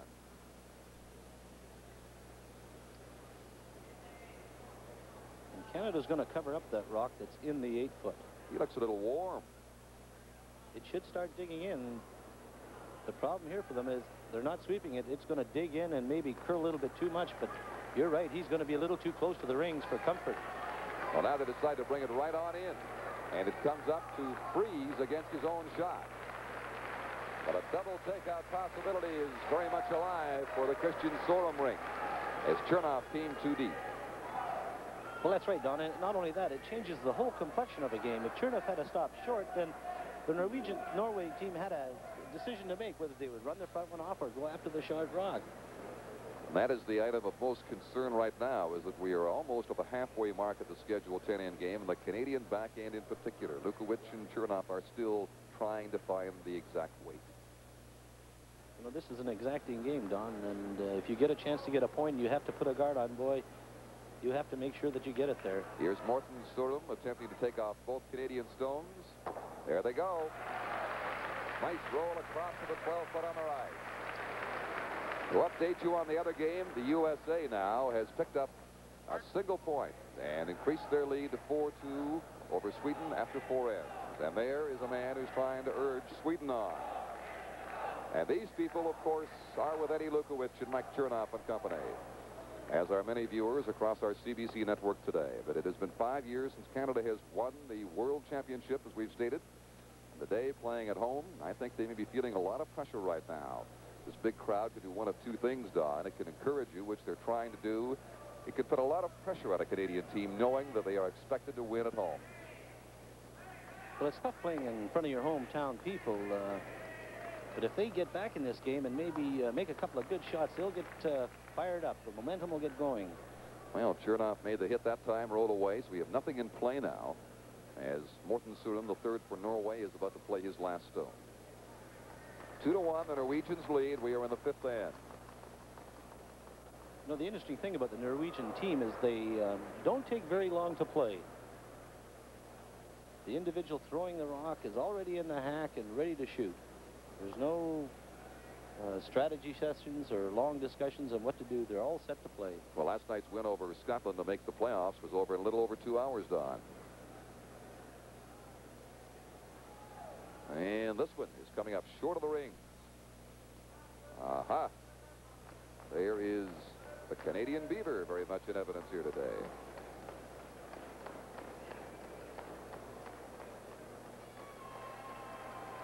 Eddie Lukowich going back.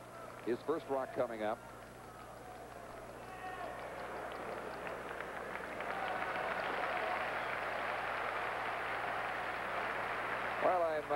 wondering about the scoring in the Sweden-USA game. They've got Bobby Nichols still curling 100%. He went for a double takeout and only got one, but they've still got him down as 100% down. So they're being a little generous, I think.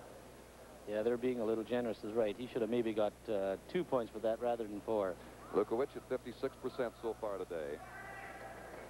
And this is a little bit of a gamble for Canada here. They have to get this rock right in around that corner guard. Boy, they can't afford to stay in the open and allow the opportunity for the Norwegian team to hit and roll behind.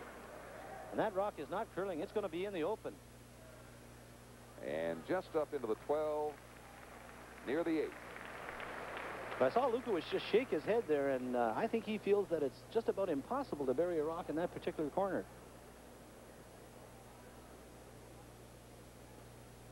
Norway has last rock. You recall they blanked the 4th end.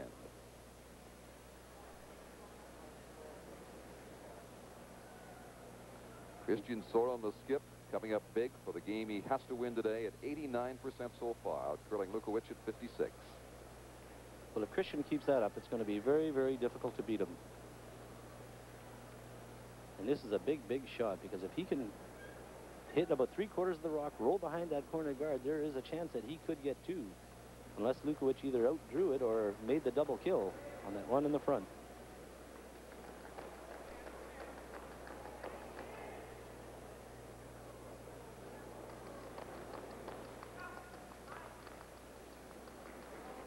He has lots of weight. I don't think he's going to bury. He's probably going to hit it right on the nose. And come across into the 8-foot, over on the other side.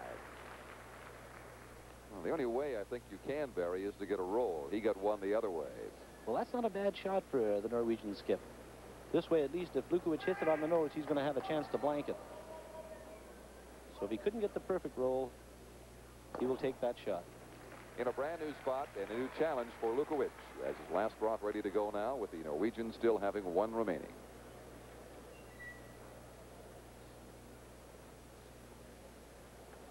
See Chernoff holding that broom down. He's got it right in the center of the rock, so that means the ice runs very, very straight.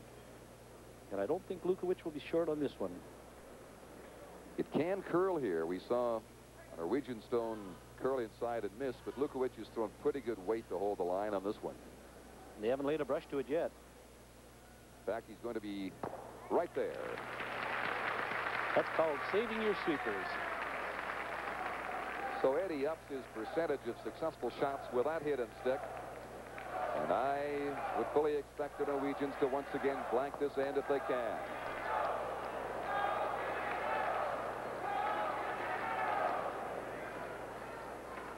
Some fans from Norway here cheering their team on this afternoon, but they are vastly outnumbered by this large throng here, almost 10,000 of them, probably 9,000 or more Canadian supporters in the Winnipeg arena.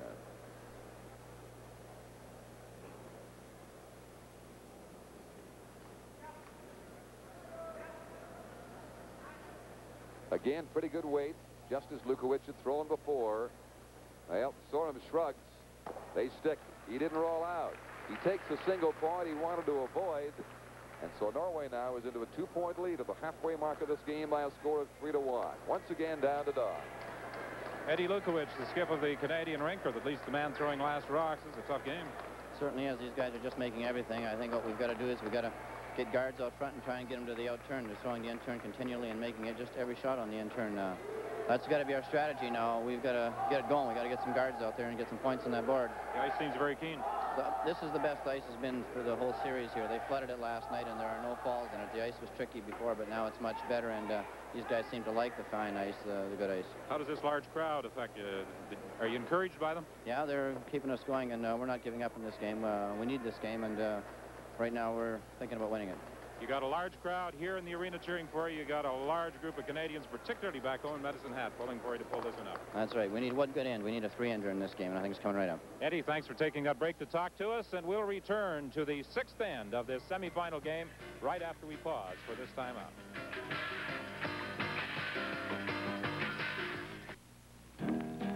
The management and staff of McCully Real Estate congratulate the 1978 Dominion Brier champions. For a champion team in real estate, call Ed Lukowich, Ernie Rux, Francis Eiserman or Sid Stuber.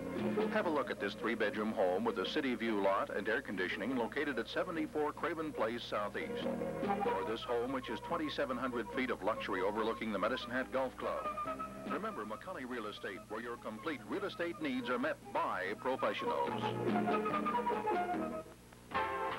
At Thompson Fisher Insurance, solving problems is a big part of their business. Insurance problems that seem to have you going this way and that. David, Mel, and Janice have the expertise to handle those insurance problems. The staff at Thompson Fisher work as a team on your behalf, and that's the way it should be. For your convenience, their hours are 8:30 to 5, Monday through Friday. Thompson Fisher Insurance, 459 2nd Street. The people who care. Minute Muffler is celebrating this fantastic spring weather with the spring sale. Now you can buy a muffler from 06 and small V8 Ford Mercury, Chevy, Dodge, Plymouth, and Chrysler cars with single exhaust. Just $11.95 with free installation. Most 1965 to 75 models is listed only $14.95 with free installation. Plus, all mufflers, including performance mufflers not included in the sale, 20% off. At Minute Muffler's spring sale, open daily to 8 p.m. Sale ends April 15th. For all your car or truck tire needs, stop in to OK Tire at 770 17th Street Southwest, your B.F. Goodrich tire dealer in Medicine Hat. See Gord, Gary, or Lucky for wheel alignment and brake service. Superior Muffler, a division of OK Tire, is now open and carry a lifetime guarantee on all parts and labor. Master Charge and Charge-X are available at your B.F. Goodrich dealer in Medicine Hat, OK Tire. Well, on Thursday, once again, it's baseball time on CBC. I'll be in Detroit with Tony Kubek. And Tom McKee, as Mark the Bird Fidrich is expected to pitch against the Toronto Blue Jays in the Major League opener. That's Thursday, April 6th, 1:30 Eastern Time.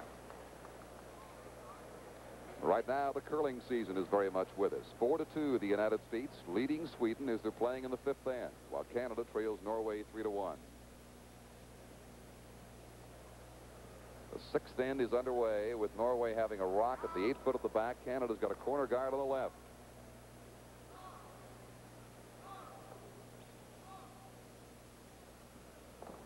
And out it goes. So Norway has the one-shot stone in the 8th foot. And again, I think the Canadians will be playing guards because Eddie Lukowich called it with Don Whitman. He says, we're due for a 3-ender. We're going to go get it right now. Well, the interesting thing he said was the fact that the Norwegian team is playing nothing but interns and straight hits. So he wants to get them to maybe play the fine shots, and that's why they're going to throw up the corner guards, make the shots a little bit more difficult for the Norwegians. This is lead Ronnie Schindel, the 22-year-old. Again, playing that quiet guard weight out in front. They're not touching it, as you can see. Lukowich and Johnson just watching it slide. And he's come perhaps a little too deep. But stays just out, or does he? Now he's on the rings of the 12 foot, I think. And right away, Norway will go after that. That's not a very good shot by Ronnie Schindel. They want that rock somewhere halfway between the house and the hog line, so that if the Norwegians hit it on the nose, they can get a little bit of room to go around it. But now the Norwegians can hit that and roll to the center and protect that one that they have in the 4 foot. This is Eagle Ramsfell. He will get a roll to the inside. It'll come across the rings and almost covered up his shot rock. It's open. It rolled just a few inches too far, but a fine shot by the Norwegian second. Just to bring fans up to date, I may want to catch that opening baseball game on Thursday, and I'm sure many do. It'll be 1:30 across the country, except it'll be 2:30 in the Maritimes and 3 o'clock in Newfoundland. That's the Blue Jays and the Tigers on Thursday from Tiger Stadium in Detroit. Let's hope it's warm. What's happened, Don, with that shot by the Norwegian player, he's completely changed the complexion of this end. Canada cannot afford now to throw up corner guards because the Norwegians have 2 rocks in the house, so they're going to resort to the freezing game to try and get more than 1 point. This could result in the most interesting end on here in the 6th. Dale Johnson's shot. He's got good line. Now it starts to curl a bit. They start to get on it. It's starting to pull over. He's got pretty good weight. That's a fine shot. Excellent. Almost a perfect freeze. He tapped it back just a couple of inches. The fans love it. There's not much room between those 2 rocks. You'll see Kristian just tap the side of the Canadian rock and say, okay, we want you to hit just a half a rock here. Meanwhile, in the other game, there's more pressure on Tom Schaeffer of Sweden as the Americans are lying 2. His last rock is coming up. The USA leads 4-2 at this stage. This is a big shot for Norway, Don. That rock is hanging out. He may go by and take his own out. Ramsdale's got a lot of weight on it. I think that's what he's done. Yes. So Canada gets a big break. They're left lying 1. It was all in the weight, Don. Well, that's right. He badly overthrew that rock. The rock hugged that center line all the way down, Don. It made a little move at the end, and you see he just misses the Canadian rock, but worse, he takes out the one at the back. And once again, Canada's going to resort to the freezing game. Looking for a corner freeze on that second shot rock of Norway's to the right. Well, he accomplishes 2 things, Don. If he corner freezes it, he protects that one that he has in the forefoot, and he can always, with his next shot, maybe raise his onto this Norwegian rock in lie 3. Here's Dale Johnson again. He made a great shot with his first. Again, being called upon to freeze to the other stone. They're laying right off it now. It's got some room. He's got a lot of curling to do if he's going to get the corner freeze. He may be back to the weight he threw the first time, which would be a little too strong in this case. Digging in now a little bit. Now, he's played it pretty well. He's not frozen to it, but it's a rock the Norwegians really can't afford to ignore. Here is the other semifinal now in the 5th and Tom Schaeffer's last rock, facing 2. Needs an inside roll for the count. He doesn't get it.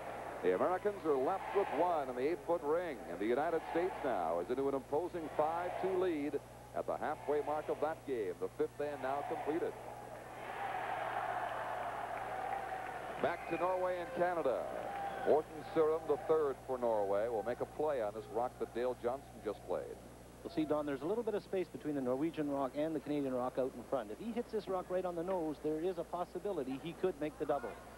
He's got to be very, very careful here. He can't afford to hit it too thin on the outside. That rock is starting to make a move. He's got a good-looking shot if he makes it.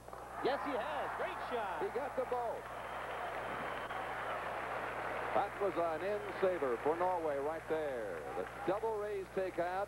Let's have another look at how that rock finished up. Well, you see, Don, the rock just curled just enough at the end. He hits about 9/10 of that rock, drives it back. He did graze the other one. That's right, and he makes just a super, super shot. He just touched his own, but the line was such that he made the double takeout. And now Norway lies 2. And Lukowich and Chernoff have got a problem. They want to get at least 2 in this end. It'll be difficult to blanket now with the 2 Norwegian shots in there.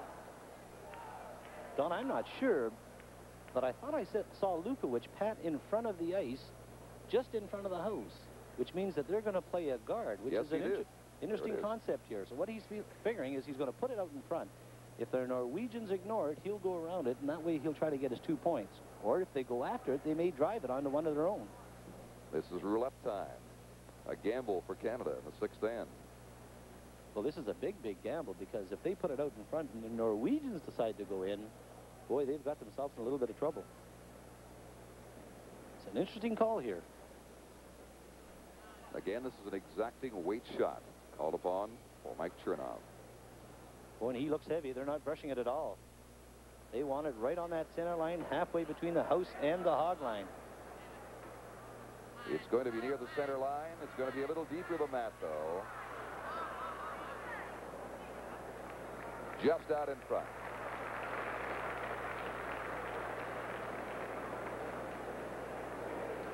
Well, you see the concern there, and the spectator on the left. I'm sure many Canadians are feeling that right now as Norway has a 2-point lead. They're in the 6th end of a sudden death semifinal game. There's certainly enough vocal support and visual support for this Medicine Hat team this afternoon. There's no question Kristian's got a problem here, and he's considering 1 or 2 options.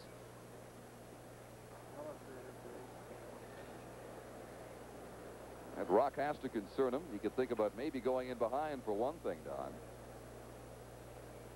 He's afraid of hitting it as to where it's going to wind up. Well, the danger for Kristian is that if he hits this rock here, he could drive it on this one, or he could hit it over on the other one. And then again, if he hits it on the nose, Canada will simply draw around it. So he's definitely got a problem. He could, Don, maybe ignore that guard altogether, but potentially it's a very dangerous shot. Well, he's calling his brother Morton back to discuss it. Norwegians have 3 rocks left, as do the Canadians. Canada has last rock in the 6th end. They trail 3-1. The USA leads Sweden 5-2, also an N6. See, also the danger, Don, if they decide to go around it, I'm sure Lukowich will just play the straight raise back, and if he does make it, then he's got the guard out in front and one in the forefoot, and potentially they have their 2 points set up. Don Duguid, perhaps we can hearken back to what Wally Ursulak said a little earlier when he talked about the Norwegians preferring to play the raise and the hit rather than the come-around game, and that may be one of the reasons they're debating just what shot to play down there. Well, that's right, Don. They're looking at playing maybe the raise on one of their red ones into the forefoot area, or just come off that one at the side and roll into the forefoot area. But, you know, so far throughout this game, they've just been really proficient at playing the takeout game. He's taking out ice for the outturn. Outside his own rock on the right-hand side, as we saw it, as Morton Sorum slides back. The decision made now. And he may be trying to slip by or buff his own up, depending on how it behaves. Well, the big thing about it, if he does make this shot, Canada's 2 points down. There's a lot of pressure on them. They're really doing a lot of gambling to get back in this game. And if they ever gave up another point in this game, Norway would definitely have control. So this is a big, big gamble on Canada's part here. And in a way on Norway's, in leaving that Canadian stone out in front. Let's see how it turns out.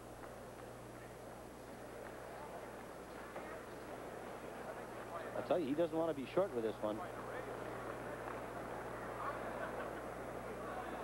Oh, they should take it all the way. He's just going to nestle up near his own. Well, he's narrowed the fort down for Eddie Lukowich, certainly on that side, for any potential draw. Well, maybe if you win the Canadian Championship, sir, you can do this next year.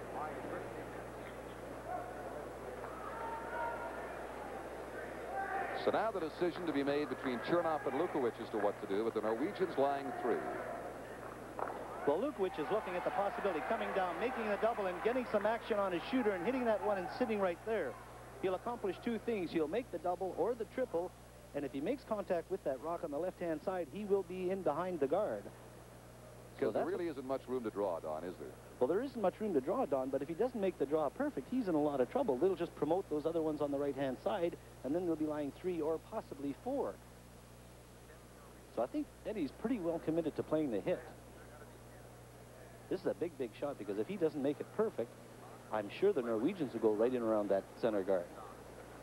This is the most challenging and interesting end of the 6 we have seen so far here in the semifinal from Winnipeg this afternoon.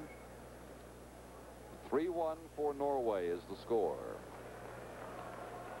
They each have a pair left, 3 for Canada, with their last rock advantage, of course, in this end. I think what they're looking at, Don, is if Lukowich plays the double or the triple, I don't know whether he can make contact with that front one thin enough to actually make the triple kill. He pretty near has to hit a half a rock, and I don't know whether he'd spill them all. Then again, there's a possibility they could raise that one right in the center, right back to the button, but boy, that's a tricky, tricky shot. I think he's made his decision. So Chernoff slides back down the ice. We'll remind you that tonight, on the national network of the CBC, it's the Boston Bruins against the Canadians in Montreal, while Southern Ontario will see Buffalo against the Maple Leafs in Toronto. 2 fine games tonight on Hockey Night in Canada. You can see the ice that Lukowich is giving for Chernoff here. It's right on the rock, and that rock will not move there, Don. It should run very, very straight, and he cannot afford to hit it on the outside. He must hit it about a half a rock on the inside. This is a very big shot for Canada right here. Oh, he's just going to play the quiet, quiet tap. He wants to hit just a corner of a rock, get a little bit of action on his shooter, and slide to the left. Look at that rock starting to take off. He may... Yes, he's going to get on his guard. He'll skitter off it and go in that way. He got a big break there, Don. Oh, did he ever? Did he ever?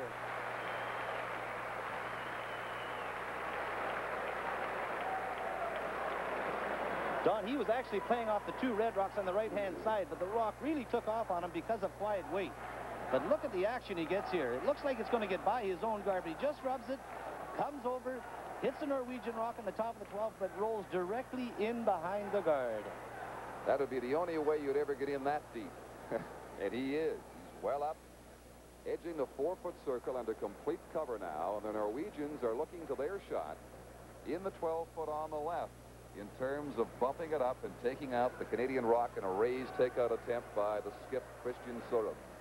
He has to hit just the rock a little bit on the outside, Don, and he's taking that rock rather than play the raised takeout on the Canadian stone in front of the rings. For fear something might happen, he'd hit it at a bad angle. Boy, they're going to have to go on this one. He might have laid it inside. I think he did. Oh, he's on the outside of the rock. I think he's got a great-looking shot. Look out. There it is.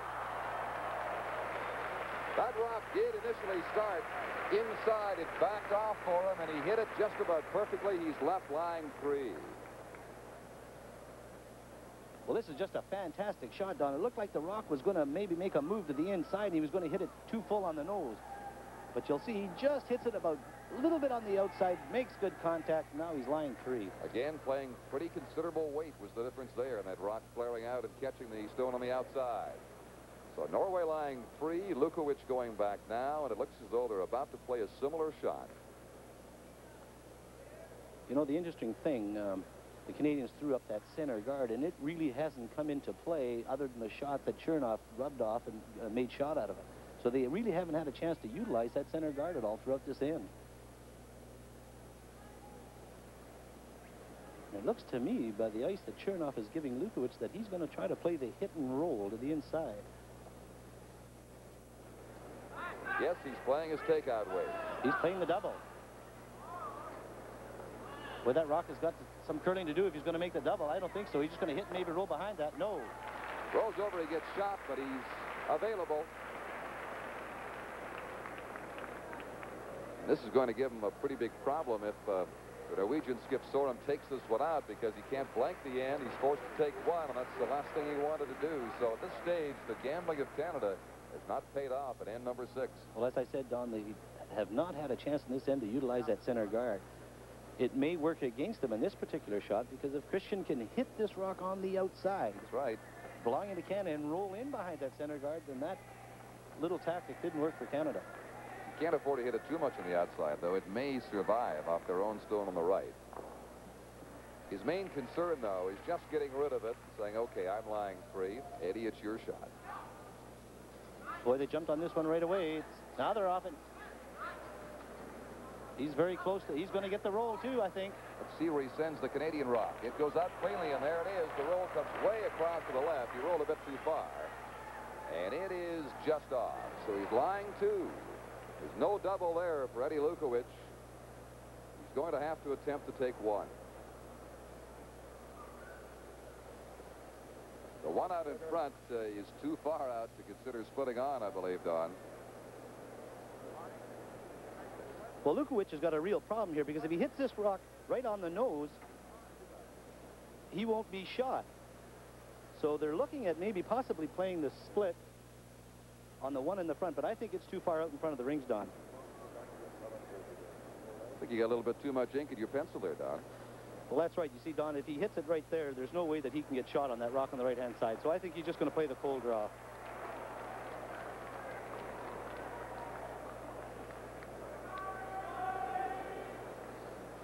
I ran out of ink on my pen there, Don. You had too much white paint.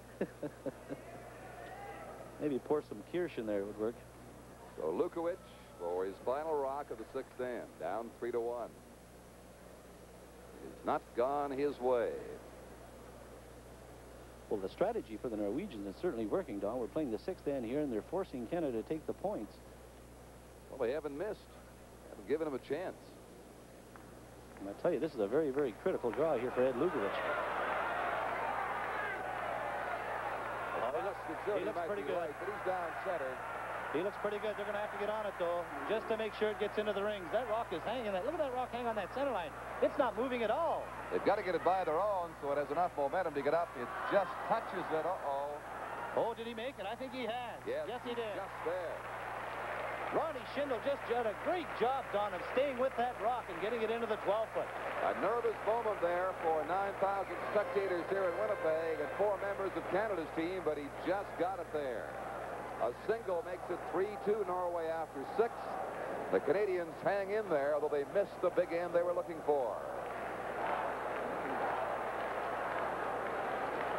Here's Bobby Nichols of the United States with Sweden lying 1. He leads 5-2. He's playing his first rock. The Swedes have last rock here in the 6th end. There's 2 rocks sitting together, one belonging to Sweden, which is shot. Bobby Nichols hasn't thrown much weight, but he looks like he has good line, Don, whether he's going to kill his own. He got his own as well. Rolls over and is shot at the 8-foot near the 4. Nichols, of course, playing to keep this wide open to deny the Swedes a chance for more than 1. He's got a 3-point lead and wants to keep it that way.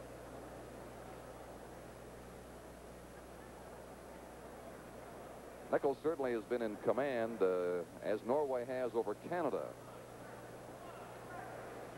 Well, you're right. They've been in complete control of this game, and Tommy Schaeffer standing behind the house there taking a look at it. I think he's deciding whether he wants to maybe freeze to that one, but that's a pretty dangerous shot. If he freezes to it and Canada puts on, or United States puts on the guard, then they may steal another point.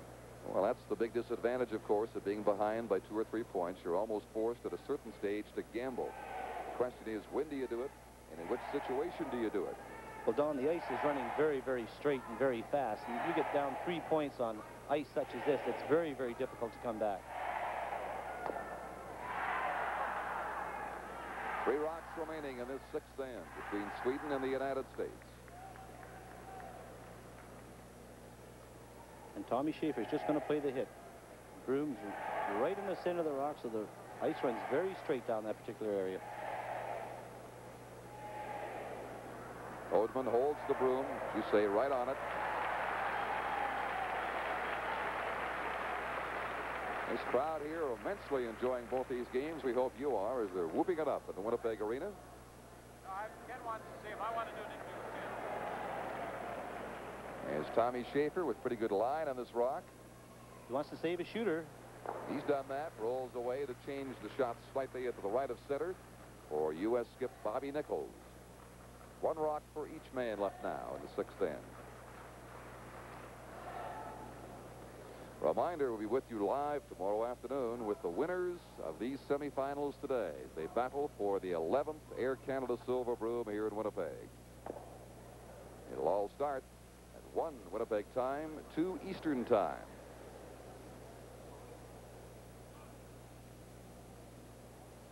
Interesting concept here. You'll see Strum holding the broom upside down with the handle used as the guideline for throwing it. And I asked Bobby Nichols about that, and he feels that he can see the broom better, and it's a smaller target, so you got to be more exacting when you're aiming at the broom.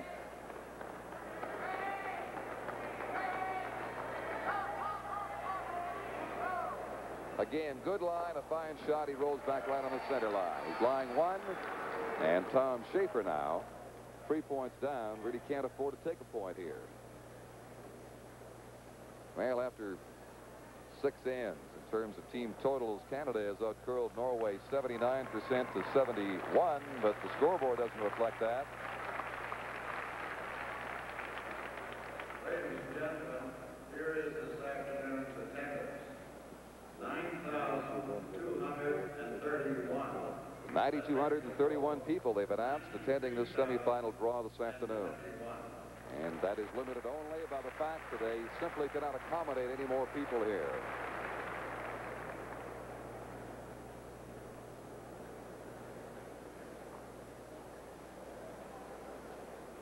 For the week so far, 92,021 people have watched the Silver Broom. They'll go over 100,000 with the final tomorrow. He takes the point. Tom Schaeffer, I'm sure, did not want to do that. He still trails by 2, trailing at 5-3, and turns over last rock in the 7th end coming up to the United States. Well, that's the situation right now. We'll rejoin our coverage for Winnipeg right after this.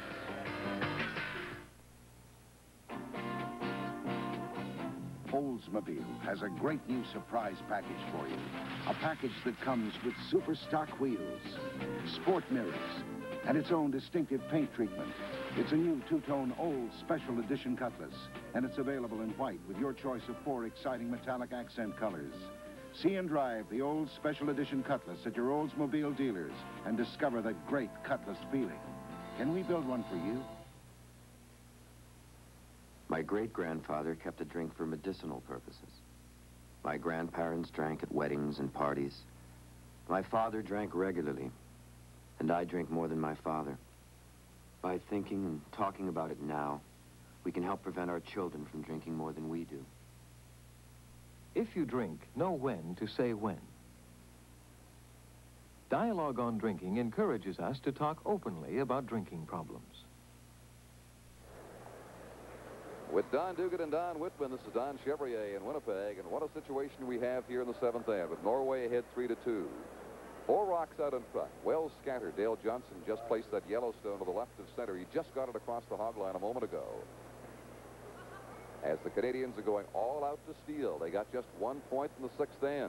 They could not blank it. They trail 3-2. Boy, this is a big gamble by the Norwegians. They have to get this rock in here. It's strong.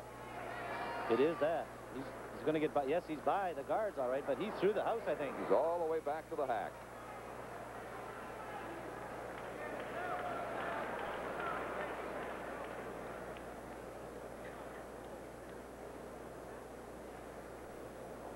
And they had to get that one in, Don. You see the guards on the right-hand side there. If he could have got it around in front of the tee line, maybe just baiting the 8-foot, there was a good chance that Norway maybe had a possible 2-point setup. But now the advantage has to swing back to Canada's favor. The name of this game is right now, get in first. Well, in this particular case, that's right, because there's 4 rocks out in front, and there's no way the Norwegians could take them all off, so they decide to go in, which is a good call. But you have to make the shot. Now, there's the ice based on that last draw shot by Norway. Compensation made by Lukowich and Chernoff for the fact the Norwegian rock was a bit heavy. Chernoff at 71% now with a key draw here in the 7th inning.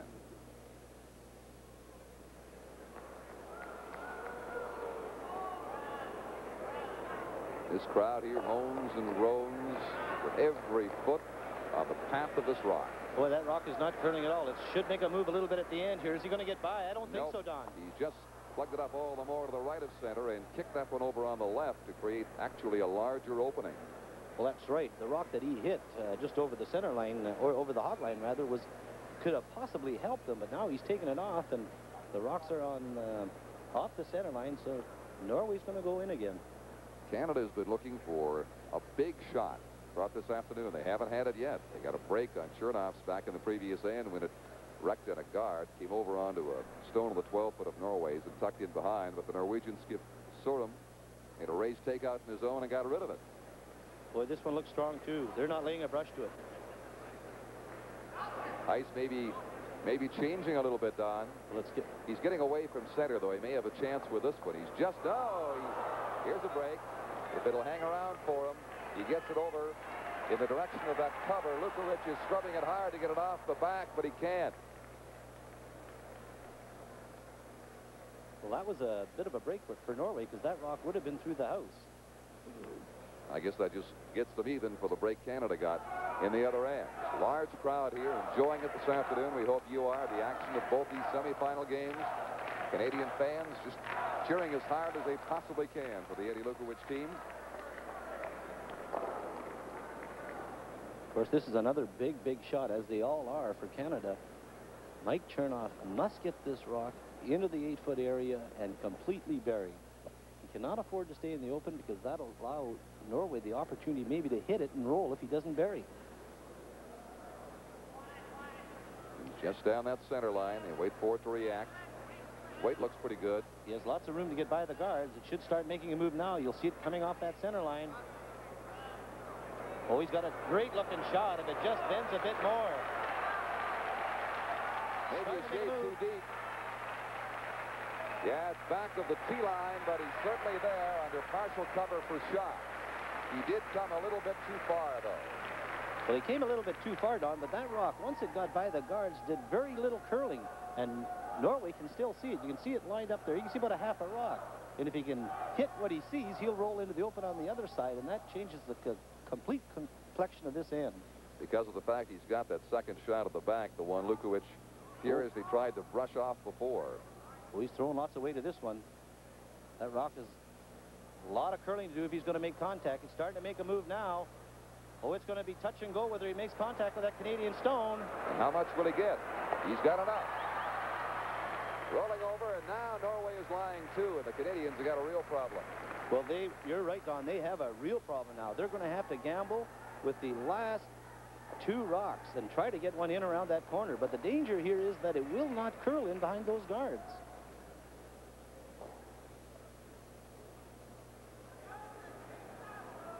As you say, on ice such as this, when you get behind, it's very, very difficult to scramble and gamble and pick up some points. Well, I don't think Canada is going to gamble and try to steal a point here. Mike Chernoff has elected to play the double on those two rocks. It's there. Not an easy double by any means. You see, it just obscured a little bit by Chernoff, but there's a rock full in the 12-foot. And then if Lukowich hits a half a rock, there is a good chance that he'll make the double. And if he gets any kind of luck at all, the action off his shooter may come off that one at the back and get in behind those guards. This is the seventh end. Norway leads Canada 3-2. But the big shot, Don, if he hits and rolls up, boy, it'll allow Norway the opportunity to go around those guards. Oh, they're right off it. He's throwing big, big weight on it. This has got to start curling for him. He can't hit it too thin. He's got to hit it. Period. Oh, he just got in behind it. He got one of them. And just as you saw, got in behind the other shot. So Norway has two left. Canada has one. The Norwegians playing for a 2 count here, which would give them a 3-point lead.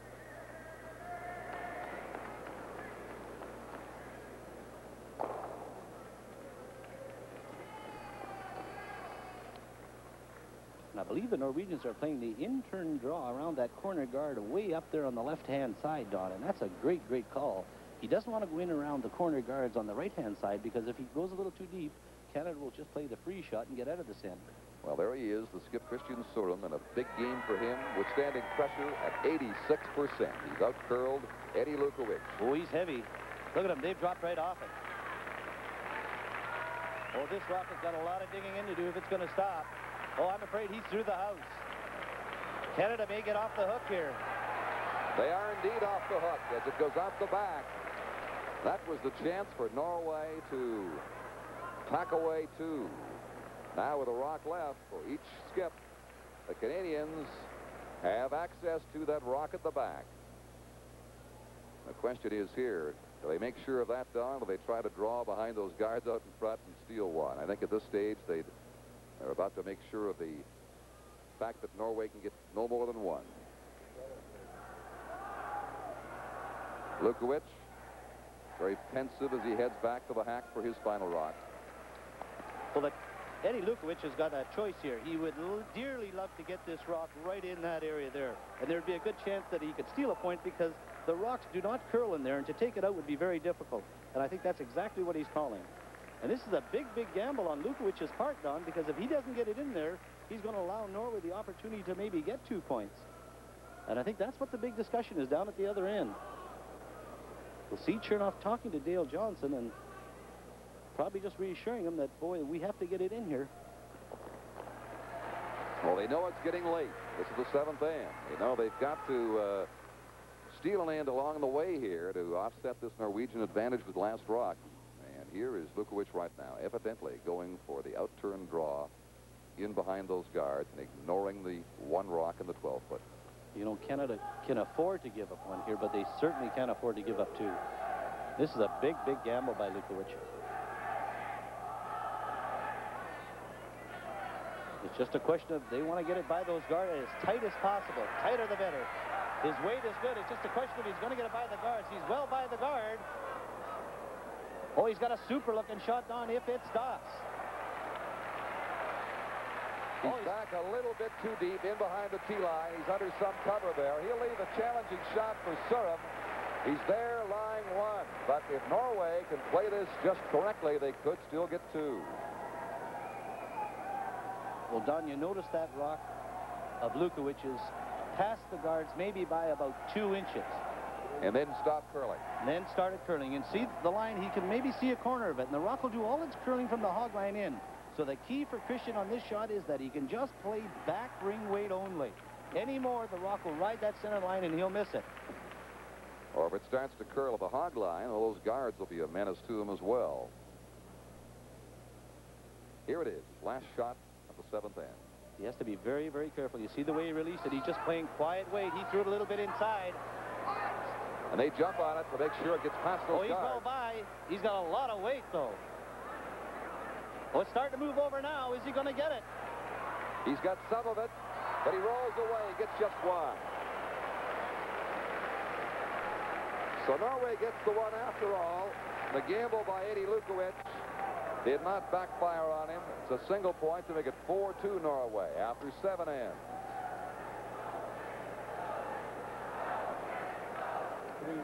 So we have the United States and Sweden in a 5-3 USA lead right now. They're down to the final 3. Here's Bobby Nichols with last rock playing his first.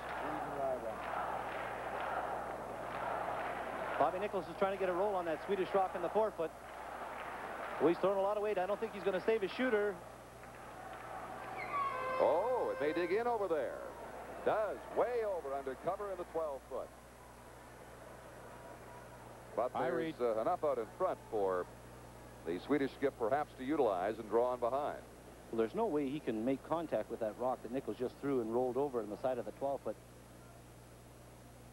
So Schaeffer is just going to play the straight draw and hope to tuck it around the long, long guard out in front, maybe and get it into the 8-foot.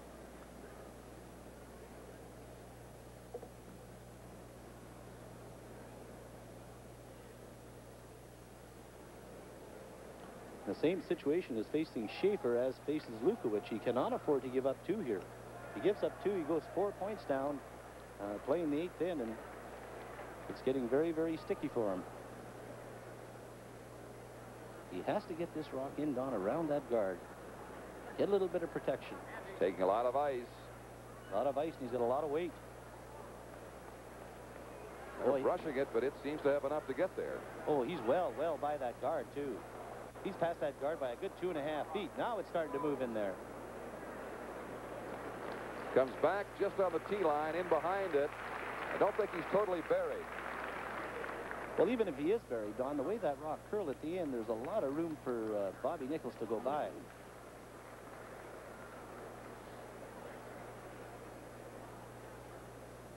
Nichols wants to get a good chunk of it, ease it out, stick around for 2 that might just put this game away to give him a 4-point lead. He's in the 7th end. Of course, the key for Bobby Nichols on this shot is his weight. You see that rock is partially behind that long guard away out in front. But the rock does a lot of curling from that hog line in. You can see about half of it. So he'll be playing maybe about half weight just to tap it back and get his 2 points. Power of concentration. He just thrown it nice and quiet. They jumped on it right away. They're going to have to go with this one. Boy, they're really sweeping it, Don. Is he going to get by? Oh, it's going to be close. No, he's on the front. Just touching the front. And there it goes. Too far back. Sweden has made a big steal here in the 7th end. Nichols going for 2. Gives up 1. And that's a key steal for the Swedes, who now trail just by a single point at 5-4 after 7 ends. Once again, down to Don.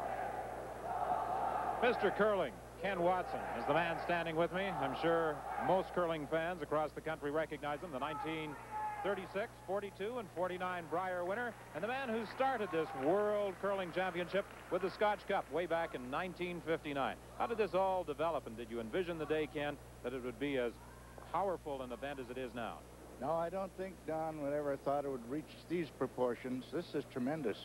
But the Winnipeg committee, I don't ask for any part in this. They've done a tremendous job. And they're going to set an attendance record.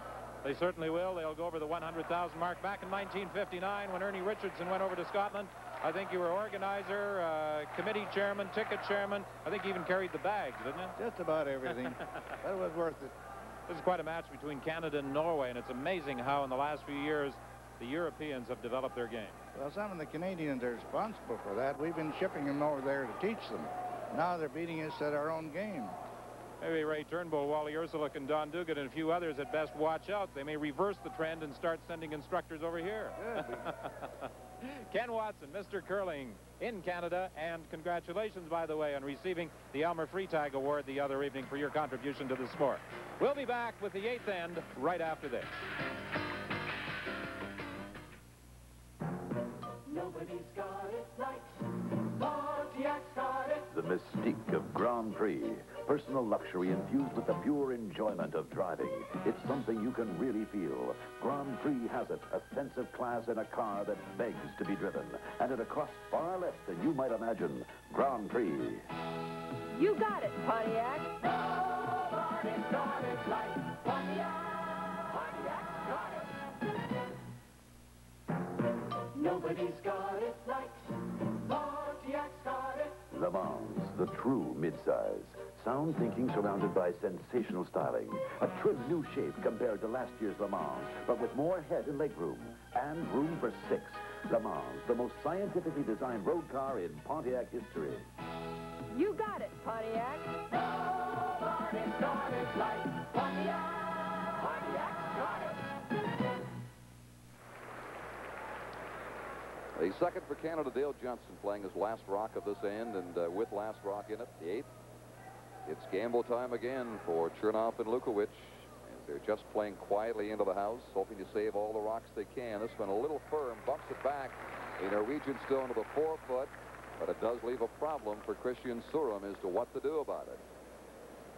On the top of this end, Norway drew one in the house, the one that's on the 4-foot now, and Canada threw up 4 corner guards, and they ran 3 of them off. The only one they left was the one on the right-hand side.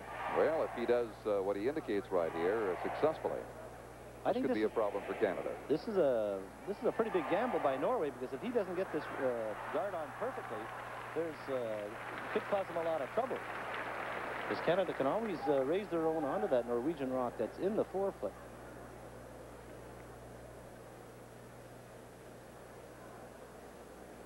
Morten Sorum. Well, he's kind of concerned about this call. Now Kristian maybe he's going to change his mind and play the takeout. That's exactly what he's going to do. And I think that's the right call, Don. He's got to hit this on the inside. Well, even if he kills his back one, it's not a bad shot. As long as he maybe just... What he doesn't want to do, of course, is hit a 2-foot shot on the outside. Well, this is going to be over on the inside, all right. He's got it. And the shooter is just out. Boy, that was very close to being just a great shot, because if he could have kept his shooter on the corner, boy, it changes the whole complexion of the end for Canada. This Canadian team has been struggling ever since the Norwegians got 2 in the second end to take the lead. They've been in charge by 1 or 2 points the rest of the way. Right now it is 2 points as we play the 8th end. As you see, 4-2 for Norway. Don, I don't think it's so much that the Canadian team is struggling. I just think the Norwegian team is just playing a very, very strong game and aggressive. They aren't missing, making the shots they have to make. And that's what puts the Canadians in a position of scrambling, because the Norwegians aren't going to give them anything. Here's Mike Chernoff. He'll be trying to duplicate the freeze. As you know, when you're down to playing freezes, you're into the toughest shots in the entire game. Well, freezes and guards are 2 of the toughest shots in curling, and they have to be so ever exacting. Mike looks a little bit strong. Well, they haven't laid a brush to it yet. Now they're starting to move it a bit. Maybe they're thinking of bumping it all the way off if they can, but it'll stop back straddling the 12-foot. And the Canadian rock is exposed to the head of the 4, a shot rock. So no backing left for Canada after Chernoff's rock. Don, I said earlier that Canada was having difficulty getting the rocks in the right position, and that's exactly what's happening. Now, with that attempted freeze, he's bumped that rock behind the corner guard. Norway hits this one on the nose. Canada's going to have to change their thinking on this whole end. Morten Sorum.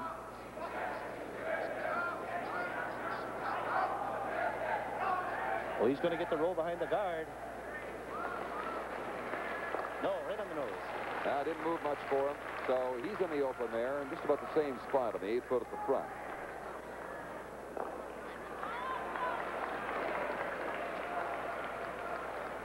The Canadians are playing for a 2 count with last rock if they can pick up a pair here in the 8th end. And there's the support Lukowich and company are getting. They haven't got time to look up. Their eyes are on the ice. Eddie Lukowich is holding the broom in the center of that rock that's just in front of the 4-foot. But I think the shot they're playing, Don, is just to come around and draw to that one at the back. Now, I don't know if they come right up to that rock, whether they'd be shot. But they're playing out all stops. They're really gambling to get more than 1 point here. Well, that's it. They're in the position of having to play some extremely difficult shots. Very demanding shots. Without much room for error.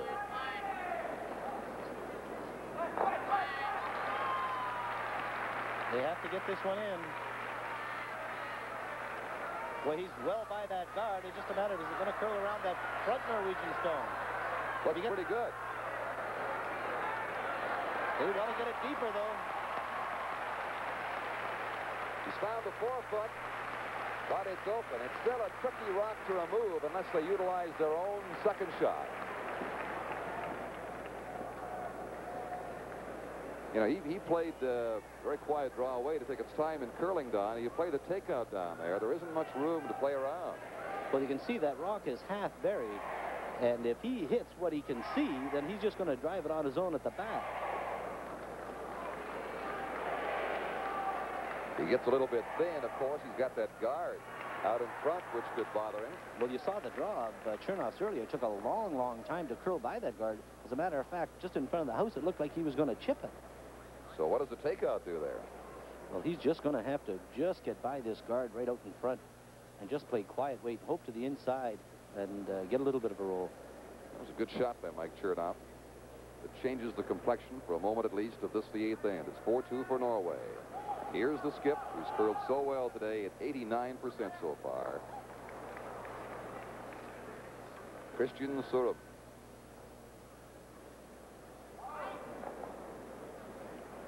Oh, boy, that rock is going to have to curl. He may be on his own. I think he's going to hit his own. You see the extra weight there, holds it up. Canada has left the shot. The Canadians have 2 rocks to the Norwegians 1.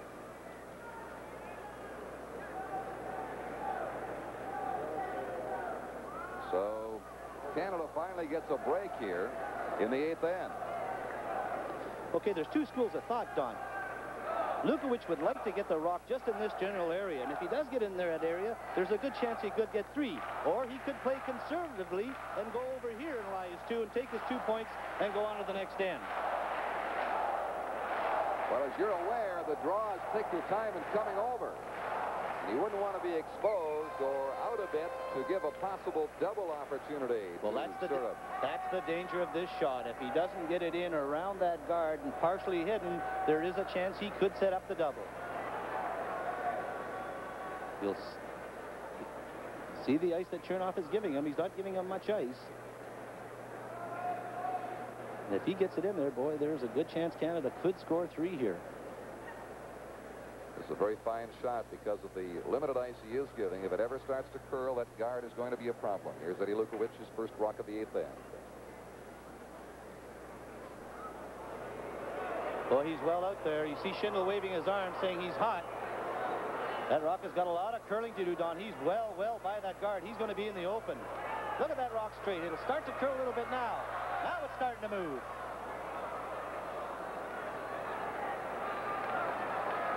He's lying 2, but they are close together. An impossible double range for Kristian Sorum.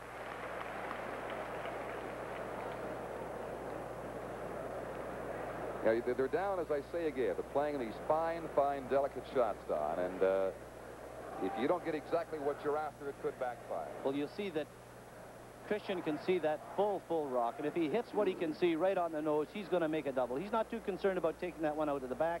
He just wants to make the double.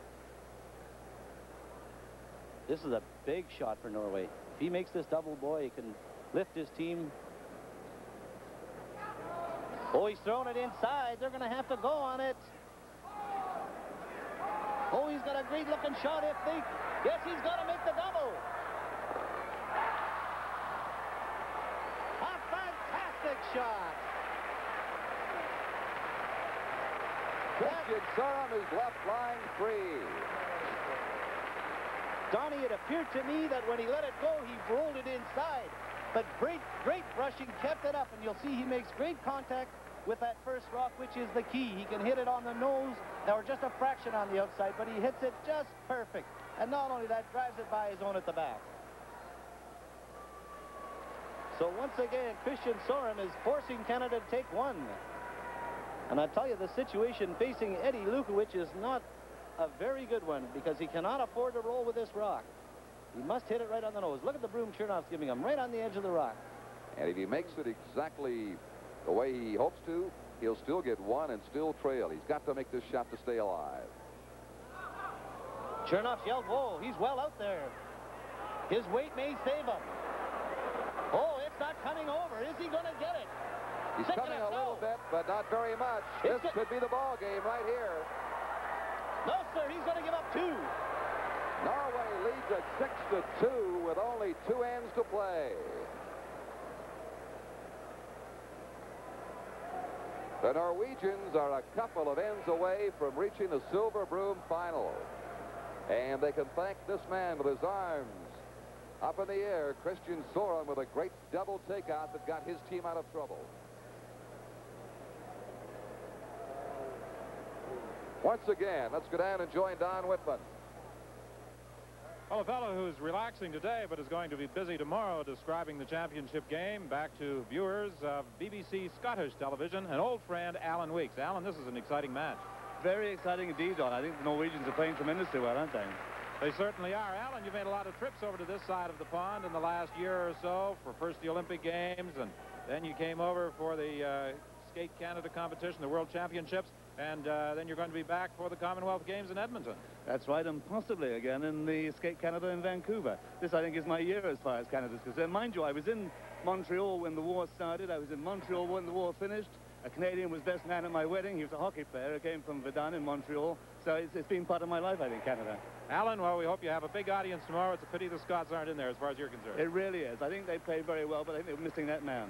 Thank you very much, Alan Weeks. We have some action over there in that Swedish-U.S. game. Let's go there now. We sure do, Don. Here's Bobby Nichols with his last rock of this 8th end. He's got a tough shot. There's a corner freeze of a Swedish stone that is shot against his own. Nichols is going after it, wants to catch it on the inside. He's got a guard to clear. They're pounding it to make sure he gets by, but I don't know. He's on it. Sweden's going to get another one. And they are into a tie after 8 ends at 5-5. They've stolen points on the last couple of ends and have pulled even now with the United States. We've got 2 dramatic situations unfolding here in the Winnipeg Arena this afternoon as we're down to the final 2 ends in regulation play of these 2 sudden death semifinal games. The U.S. and Sweden 5-5, and Norway with a big steal of 2 ahead of Canada by a score of 6-2. So the culmination of this afternoon is coming up. We'll bring it to you live from Winnipeg when we return in just a moment.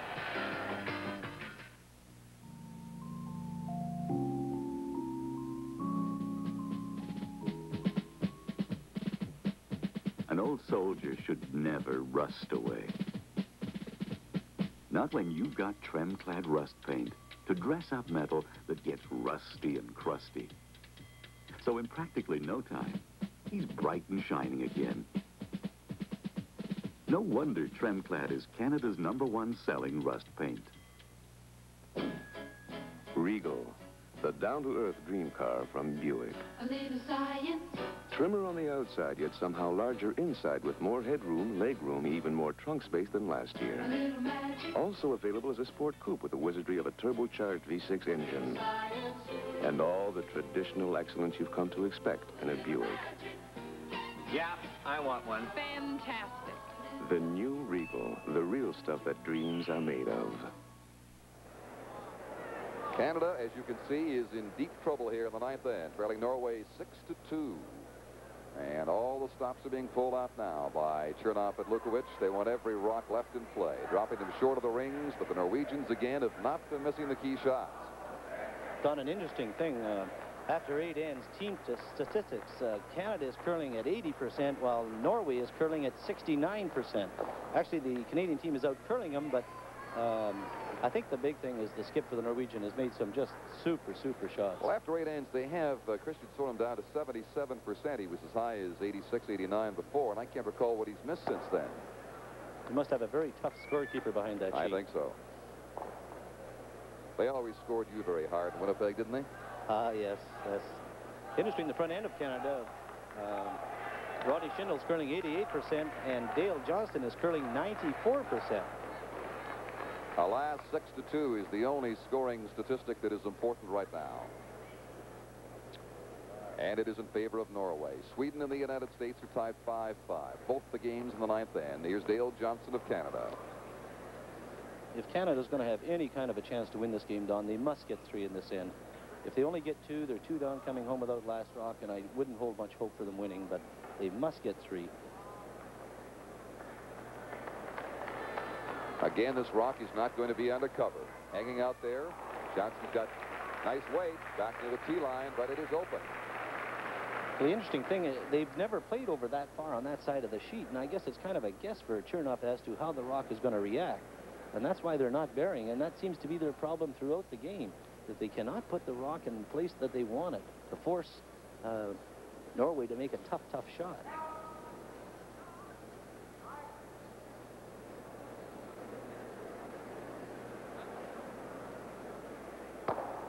On the nose, he stays there. This Norwegian team that had to struggle into a playoff or 4th place with Scotland now is just a couple of ends away from going on to their first ever Silver Broom final. And Canada in extreme danger right now of having missed 6 Silver Broom championships in a row. In fact, even the last one was kind of questionable with a kicked rock in Garmisch-Partenkirchen. Bob Labonte slipping, and a controversy ensued that brought about an extra end. And Orest Melishuk went on to win that for Canada. But that was a long time ago. Don, what's your theory on Canada not winning the Silver Broom for maybe 6 years in a row? There's no one theory, but one of them is that you can see by the determination on the faces of the Europeans that they are, if not more serious than the Canadians, certainly it means so much more to them. They're really intense about curling. Even a friendly social game becomes a little grim after a while. And that high degree of competitiveness perhaps has to be reinstilled across Canada. Well, I think my theory is that they really work at their games summer and winter. You know, they do a lot of exercise, running, and they even have sweeping lessons and sweeping practice. So they're in the game all the way, where the Canadian team, I feel, or Canadian teams curl far too much in I agree. Big cash fields, and I think maybe they might just burn themselves out come dryer time or World Championship time. That is a factor, too. And, of course, the confidence factor, the letdown maybe after winning a Brier, coming on to play in a Silver Broom a couple of weeks later. It could be a little anticlimactic for some. And, of course, let's not forget, the Europeans have improved tremendously in the last 5 years.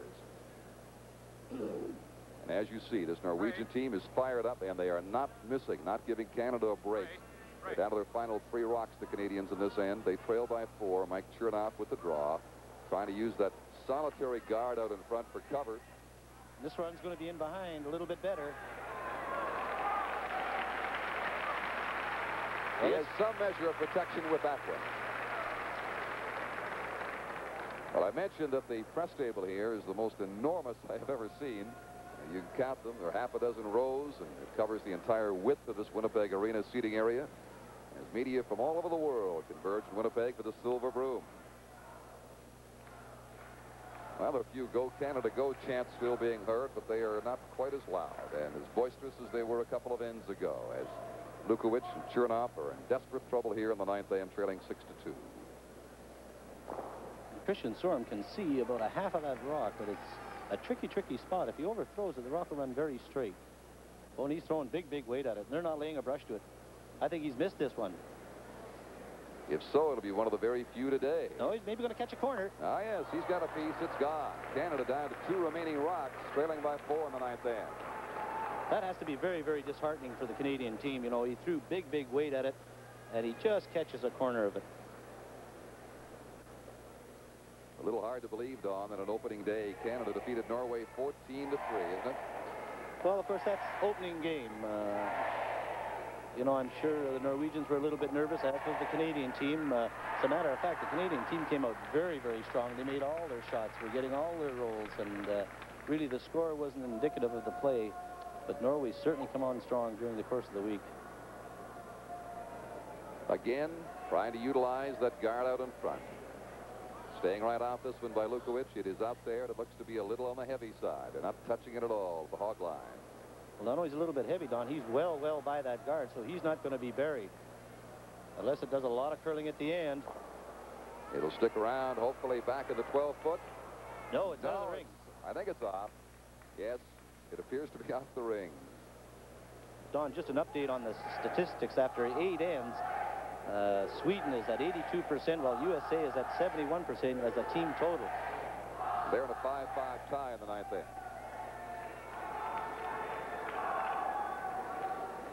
And Kristian Sorum is playing that rock. I don't think it's in. It could be questionable. He wants to make sure. He's just playing a draw right down to it. He has a lot of weight. He's certainly not going to be short on this draw.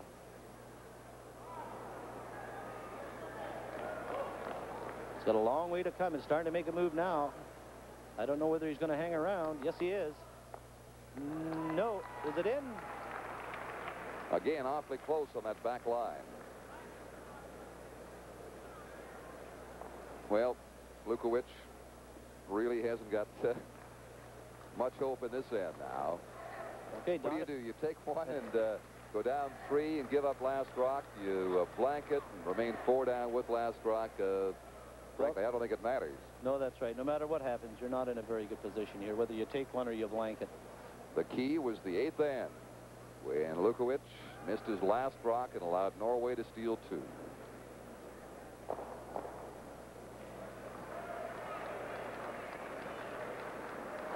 Lukowich is going to take this point, hoping that the Norway team falls apart in the last end and can maybe steal 3 points.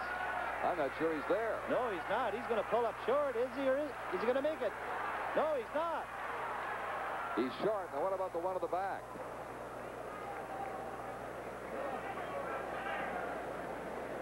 That's very, very close. It certainly remained in play and was left there, rightfully so. But is it on the ring? That could be the put-away point right there if it's good. They move it off, so obviously it was not on the ring. Small consolation for a Canadian team, though, that remains 4 down with last rock in the 10th end coming up. 6-2 for Norway. So the real battle now looms between Sweden and the United States as they're playing in the 9th end in a 5-5 tie. And this is Tommy Schaeffer without last rock, his first rock at the end. A couple of guards out in front. Schaeffer playing the out-turn draw behind the rock on the right of center. He's well by the guard, Don. It's got a lot of curling to do. Starting to make a move now. Now it's really starting to come over. Is he going to stay in the rings, though? That's the question. Well, Nichols will take it back to the 12-foot, straddling the edge of the 8. It's partially open back there, and he's lying 1. Depending on how this United States-Sweden game comes out, this could be the first all-Scandinavian final in the history of the Silver Broom tomorrow at the Winnipeg Arena. Bobby Nichols had command of this game. He had a 5-2 lead. And then the Swedes crept up on him. They got 1 with last rock in the 6th. They stole the 7th. They stole the 8th. A couple of last rock misses by Nichols on hits. And it's 5-5 right now. Well, that's right, Don. Nichols had a chance to go 4 up in the 7th end, and he missed. And that made it 5-4. And then he had another chance to get another 2 points, and he missed again. So Bobby Nichols missing has kept Sweden in this game. Nichols' first rock. Right down that center line. Now it starts to curl a bit off that. His weight is pretty good, though. It'll hold the line. I don't know whether he's going to save his shooter, though, Don. He's got to get a good hunk of that rock. No. So just the 2 left out in front now with the 2 rocks remaining in end 9. Well, you know, that indicates that Bobby Nichols has kind of been struggling with the ice. You know, he's had a couple of chances to put this game away, and he's missed, and he's hit and rolled out. So that means that he's struggling a bit. They had him off to a pretty good start on the scoring with 100%. They've still got him up after 8 ends at 83%, and yet he's made a couple of key misses on takeouts, and the percentages don't really count. It depends on the ones you miss. Well, here's the Swedish Junior Curling Championship ring. That graduated, of course, into a World Championship ring skipped by Ragnar Camp. And they, of course, will be in the CBC Curling Classic. which we played in Moncton in a couple of weeks and see next fall on CBC television as the reigning European champions. Well, Tom Schaeffer's got another good draw, but he just can't seem to bury that rock. It'll be, I think, buried in the pile at the back. That's just off the rings, but perhaps still in play, straddling that back line. I don't think it's in play, Don. Bill Strum has walked over the far left-hand side of the sheet and holding the broom down beside the divider, so that's an indication that he's going to throw it through. That, of course, would enable the Americans to retain last rock in the 10th end at a 5-5 tie. The Canadians, meantime, will get back to them momentarily, are struggling, but they are fast running out of rocks.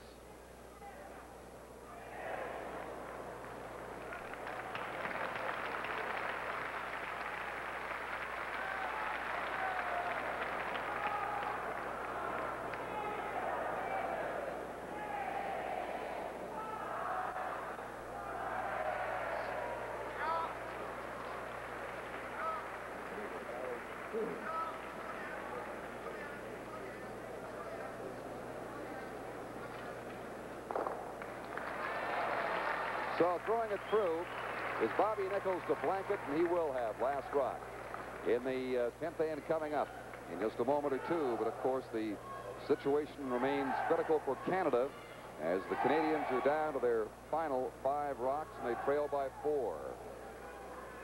The Norwegians have one out in front on the right, and the shot rock is in the 4-foot ring on the left. And Canada's freezing to everything in sight. They're just getting down to rocks, bumping them back, leaving space for Norway to take it out. This is Dale Johnson, the second. Don, they've made some good freezes, but Norway's made some great hits, so. He decided to draw in behind this guard on the right. Just to get something on the ring. They've got to save all the rocks that they can. This one's coming back a little deep, but it's going to be in the house, back in the 12-foot. And it'll have some protection back there, as the Norwegians, of course, will be going after it. With Canada now having 1 in the house and only 4 remaining, trailing by 4. They have to make this hit and 1 more, and Norway will advance to the final.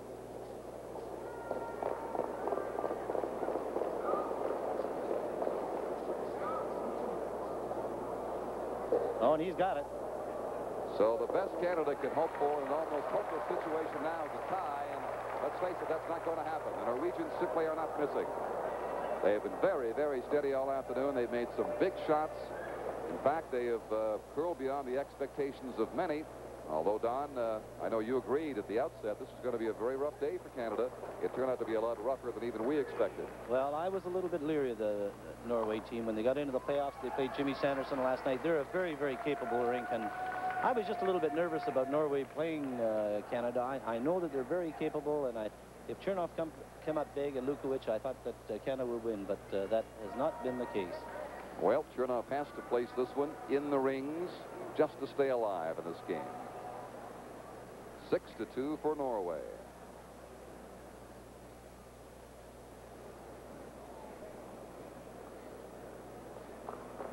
Mike Chernoff is just going to play the freeze to that Norwegian rock in the 4-foot. He has a lot of weight. They haven't laid a brush to it. That's got a bit of curling to do. Now it comes. He'll set the Norwegian stone back on the edge of the 8-foot near the 12. Is wide open, and the third for the Norwegian team, Morten Sorum, may have the honor right here of putting the cap on the semifinal game against Canada. If he takes this one out, it is all over. And this will be the 6th straight year that Canada has not won the silver broom, Don, and all rests with this young fella's takeout here. And I'll tell you, he's very close to making a nose hit. He has to drive it by the own. They raise their hands. It's all over. That's the jubilant Norwegian team that has beaten Canada 6-2, eliminating the Canadians from silver broom play, as Don said, for a 6th year in succession. Norway moves on to the World Final tomorrow for the first time in history.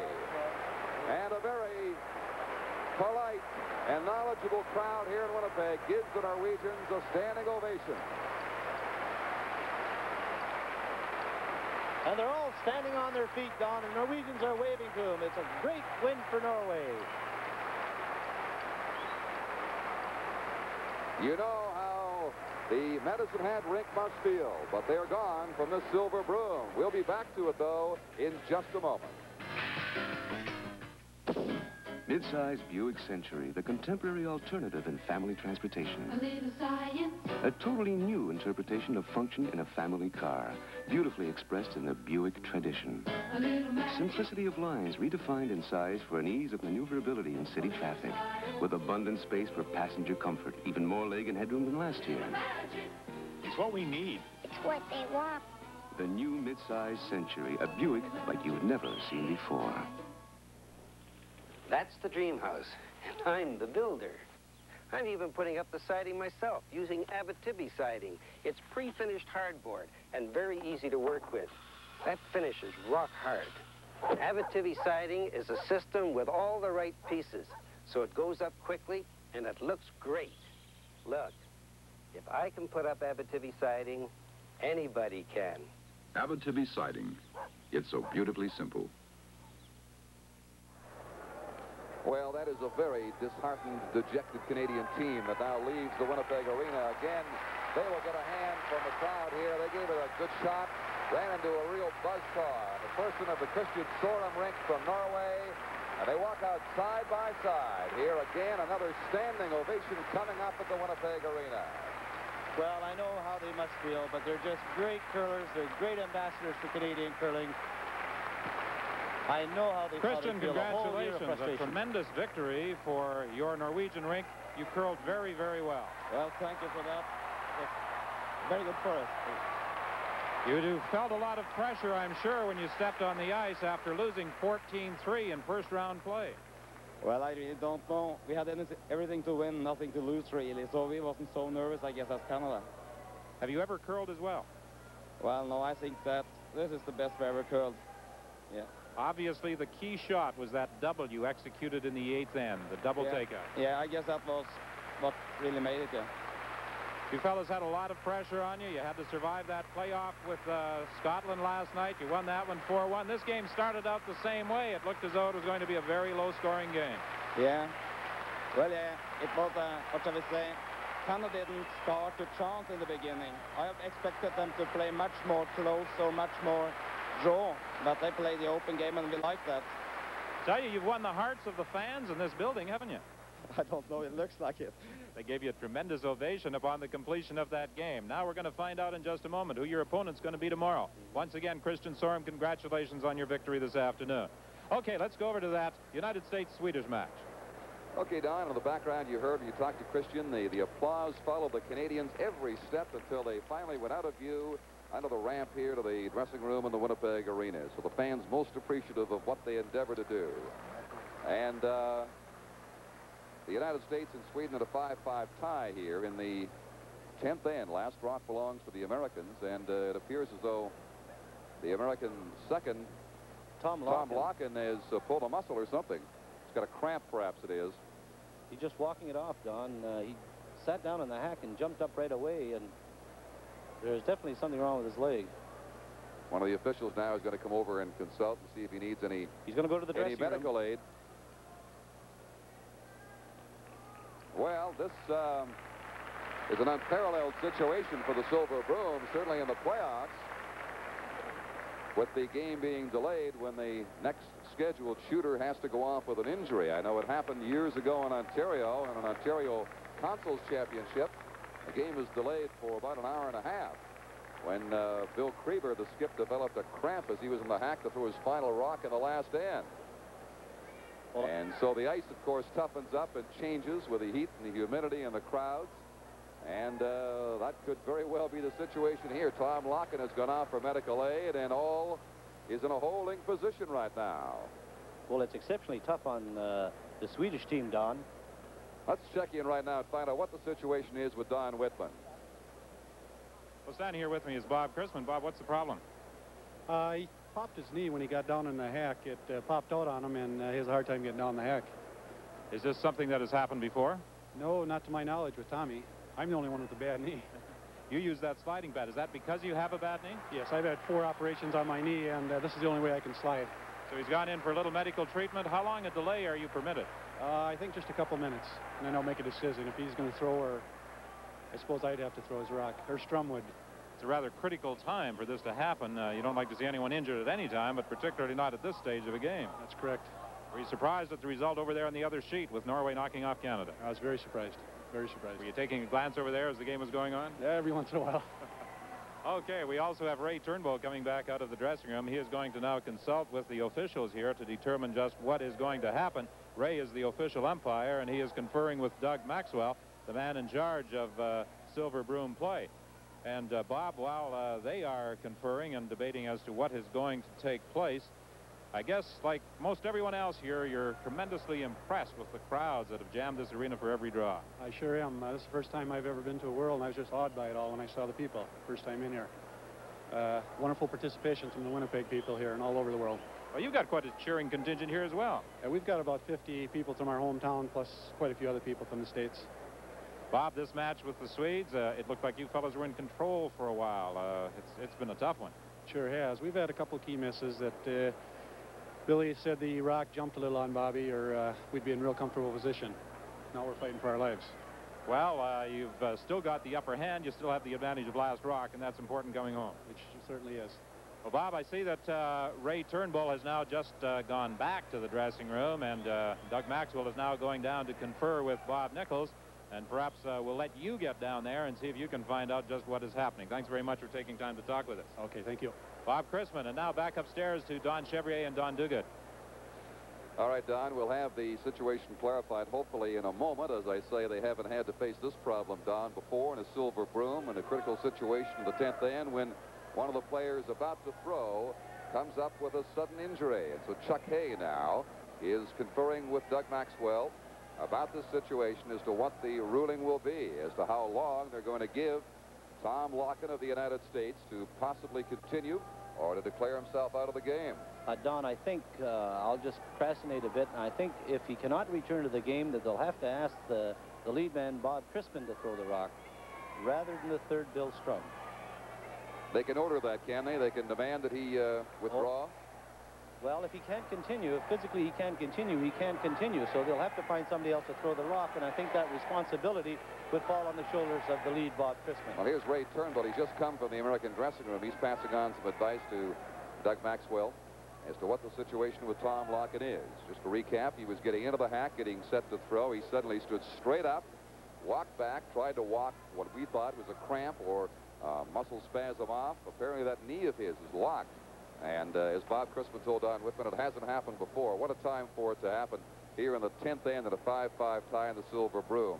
The interesting thing, Don, if he does come back, you know, he's got to be leery about sitting in that hack and throwing the rock, you know, that the rock may pop out again.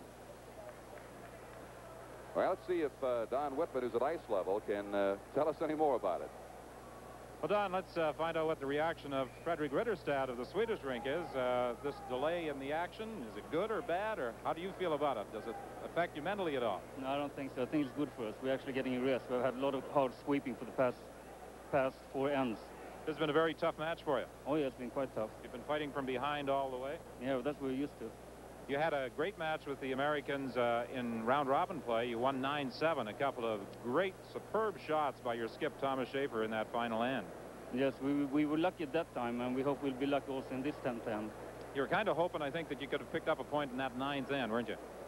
Well, it didn't matter, really, because we had to play this last end the same way anyway. We had to play like stealing it. So we still play this end like stealing it anyway. What about the result over in the other sheet? Were you surprised? No, not at all. I told already yesterday that the Norwegian would beat the Scotch and that they would beat the Canada today, because 1 week ago, Canada beat Norway 14-3. It's still in their head. It's very, very easy, and Norwegian have been climbing upwards all the week. And, well, Canada still play good curling. Is there some pressure on you fellows to repeat, seeing as how Ragnar Camp won the World Championship last year in Karlstad? No, it's not a pressure. They play their game, we play our game. The crowds here have really responded, haven't they? Oh, yeah, they're great. They're really terrific. They're really terrific. Fredrik, thanks for talking with us. I think Tom Larkin is going to be back and able to throw his final stone. We'll let you get back to the action. Thank you. Thank you. There he is. He looks to be grimacing a little bit as he gets into the hack to test that knee. Reminds you to stay tuned for the Dinah Shore Winter Circle Golf Tournament from Palm Springs in California. That's next on CBC television. But next is the outcome of this semifinal between Sweden and the United States right here in Winnipeg. Clocking is the one rock remaining. And he has it away. Oh, and the rock's got a lot of curling to do if he's going to make contact. He has a corner of it. And just slides it off the left-hand side. So he gets a round of applause. He made a partial hit coming back from the dressing room. And it appears as though he's going to stick around and hopefully sweep the remaining 4 American rocks. Very stiff-legged there in the left leg as he tries to work out that problem that occurred, as you saw, as he just sat on the hack a moment or two ago. All right, now for Sweden, here is Sveti Odman. Sweden is lying 1. The Americans have last rock in the end. Crowd says, no, it looks heavy. This crowd here in Winnipeg calls almost every shot the sweepers. He looks a little bit strong, Don. It's no good at the back of the rings. He must be in front of that tee line. He's back in the 12-foot, but they are lying 2. There's a possible long double for the Americans if Bobby Nichols chooses to go that way. The shooter now for the United States is third Bill Strum. Bobby Nichols is elected to play that rock on the right-hand side. The danger rock, Don, that I feel is that one that's just out in front of the house by about 2 feet, a little bit off center line, but that could prove a problem for Bobby Nichols as the end progresses.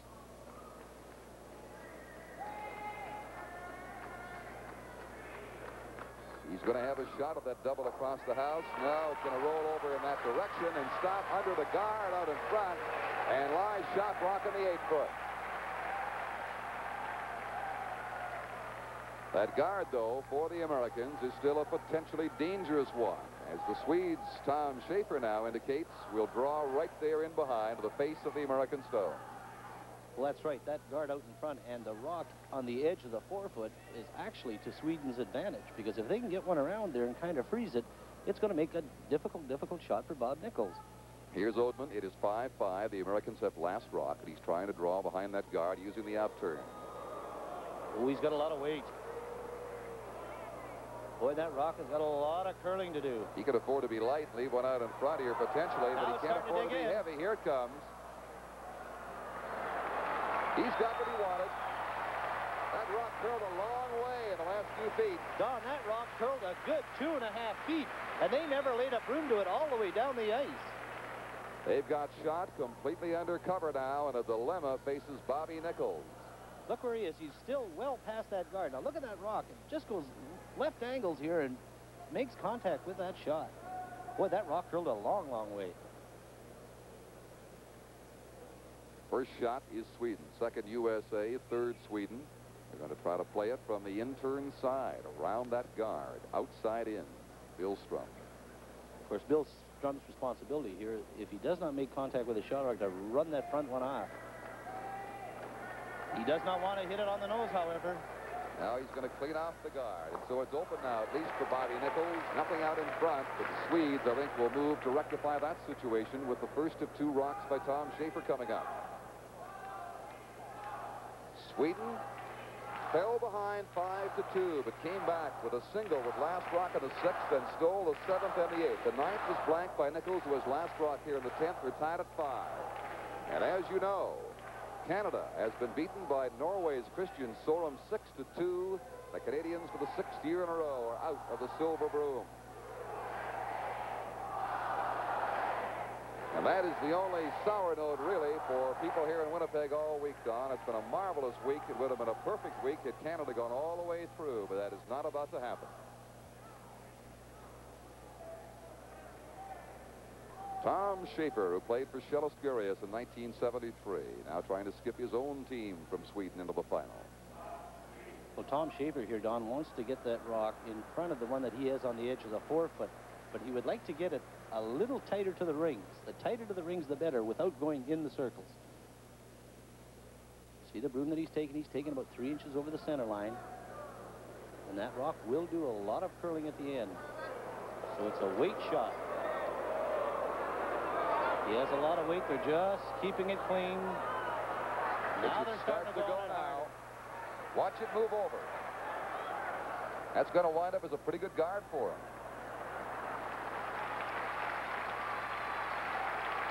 There it is. He is shut off the out-turn side. There's some view to Nichols from the in-turn side, but not really much he can do with it because of the proximity of the Swedish shot stone to his own. We have 3 rocks left, 2 for the Americans and 1 for Sweden. Bobby Nichols is doing a lot of gambling here. He wants to corner freeze it on the Sweden rock on the edge of the 4-foot. A most interesting final end situation. Nichols has been unsuccessful in keeping it open with last rock, and he now is in a rough situation. That's how they stack up, with that shot rock of Sweden's up near the 4-foot, completely under cover from the turn they're playing now, but it does curl quite a bit there. Well, he doesn't want it to curl too far either, Don. If he just gets by that guard, the rock will curl over too far, and it'll still leave the Swedish rock shot. So he's got to make sure that he's into that 4-foot area. Don't forget, those who follow the ladies' professional golf trail, Sandra Post has been leading after the second round in the Dinah Shore Winners Circle. That's coming up next. We'll join it on CBC television right after the Silver Brew. Just a hush comes right over the crowd. This has to be a very exacting shot by Bobby Nichols. Well, he laid it a little bit inside. They're going to have to go. He's got lots of weight. Fortunately, they're going to have to go to get it by. Oh, it's starting it. He's going to get by, I think. Is it going to curl too much for him, though? He moves it, and it's off the close. Oh, it's questionable who is shot on. Did he push it far enough? I think the Swedish is shot. The Swedes tap their rock to indicate they feel they have shot. He may not have moved it far enough. I don't think so, Don. He moved it into the fat part of the circles there. Our overhead camera, I think the Swedish rock is shot. And if they can be certain of that, they'll no doubt put a cap on it with a guard out in front and make it awfully rough for Bobby Nichols.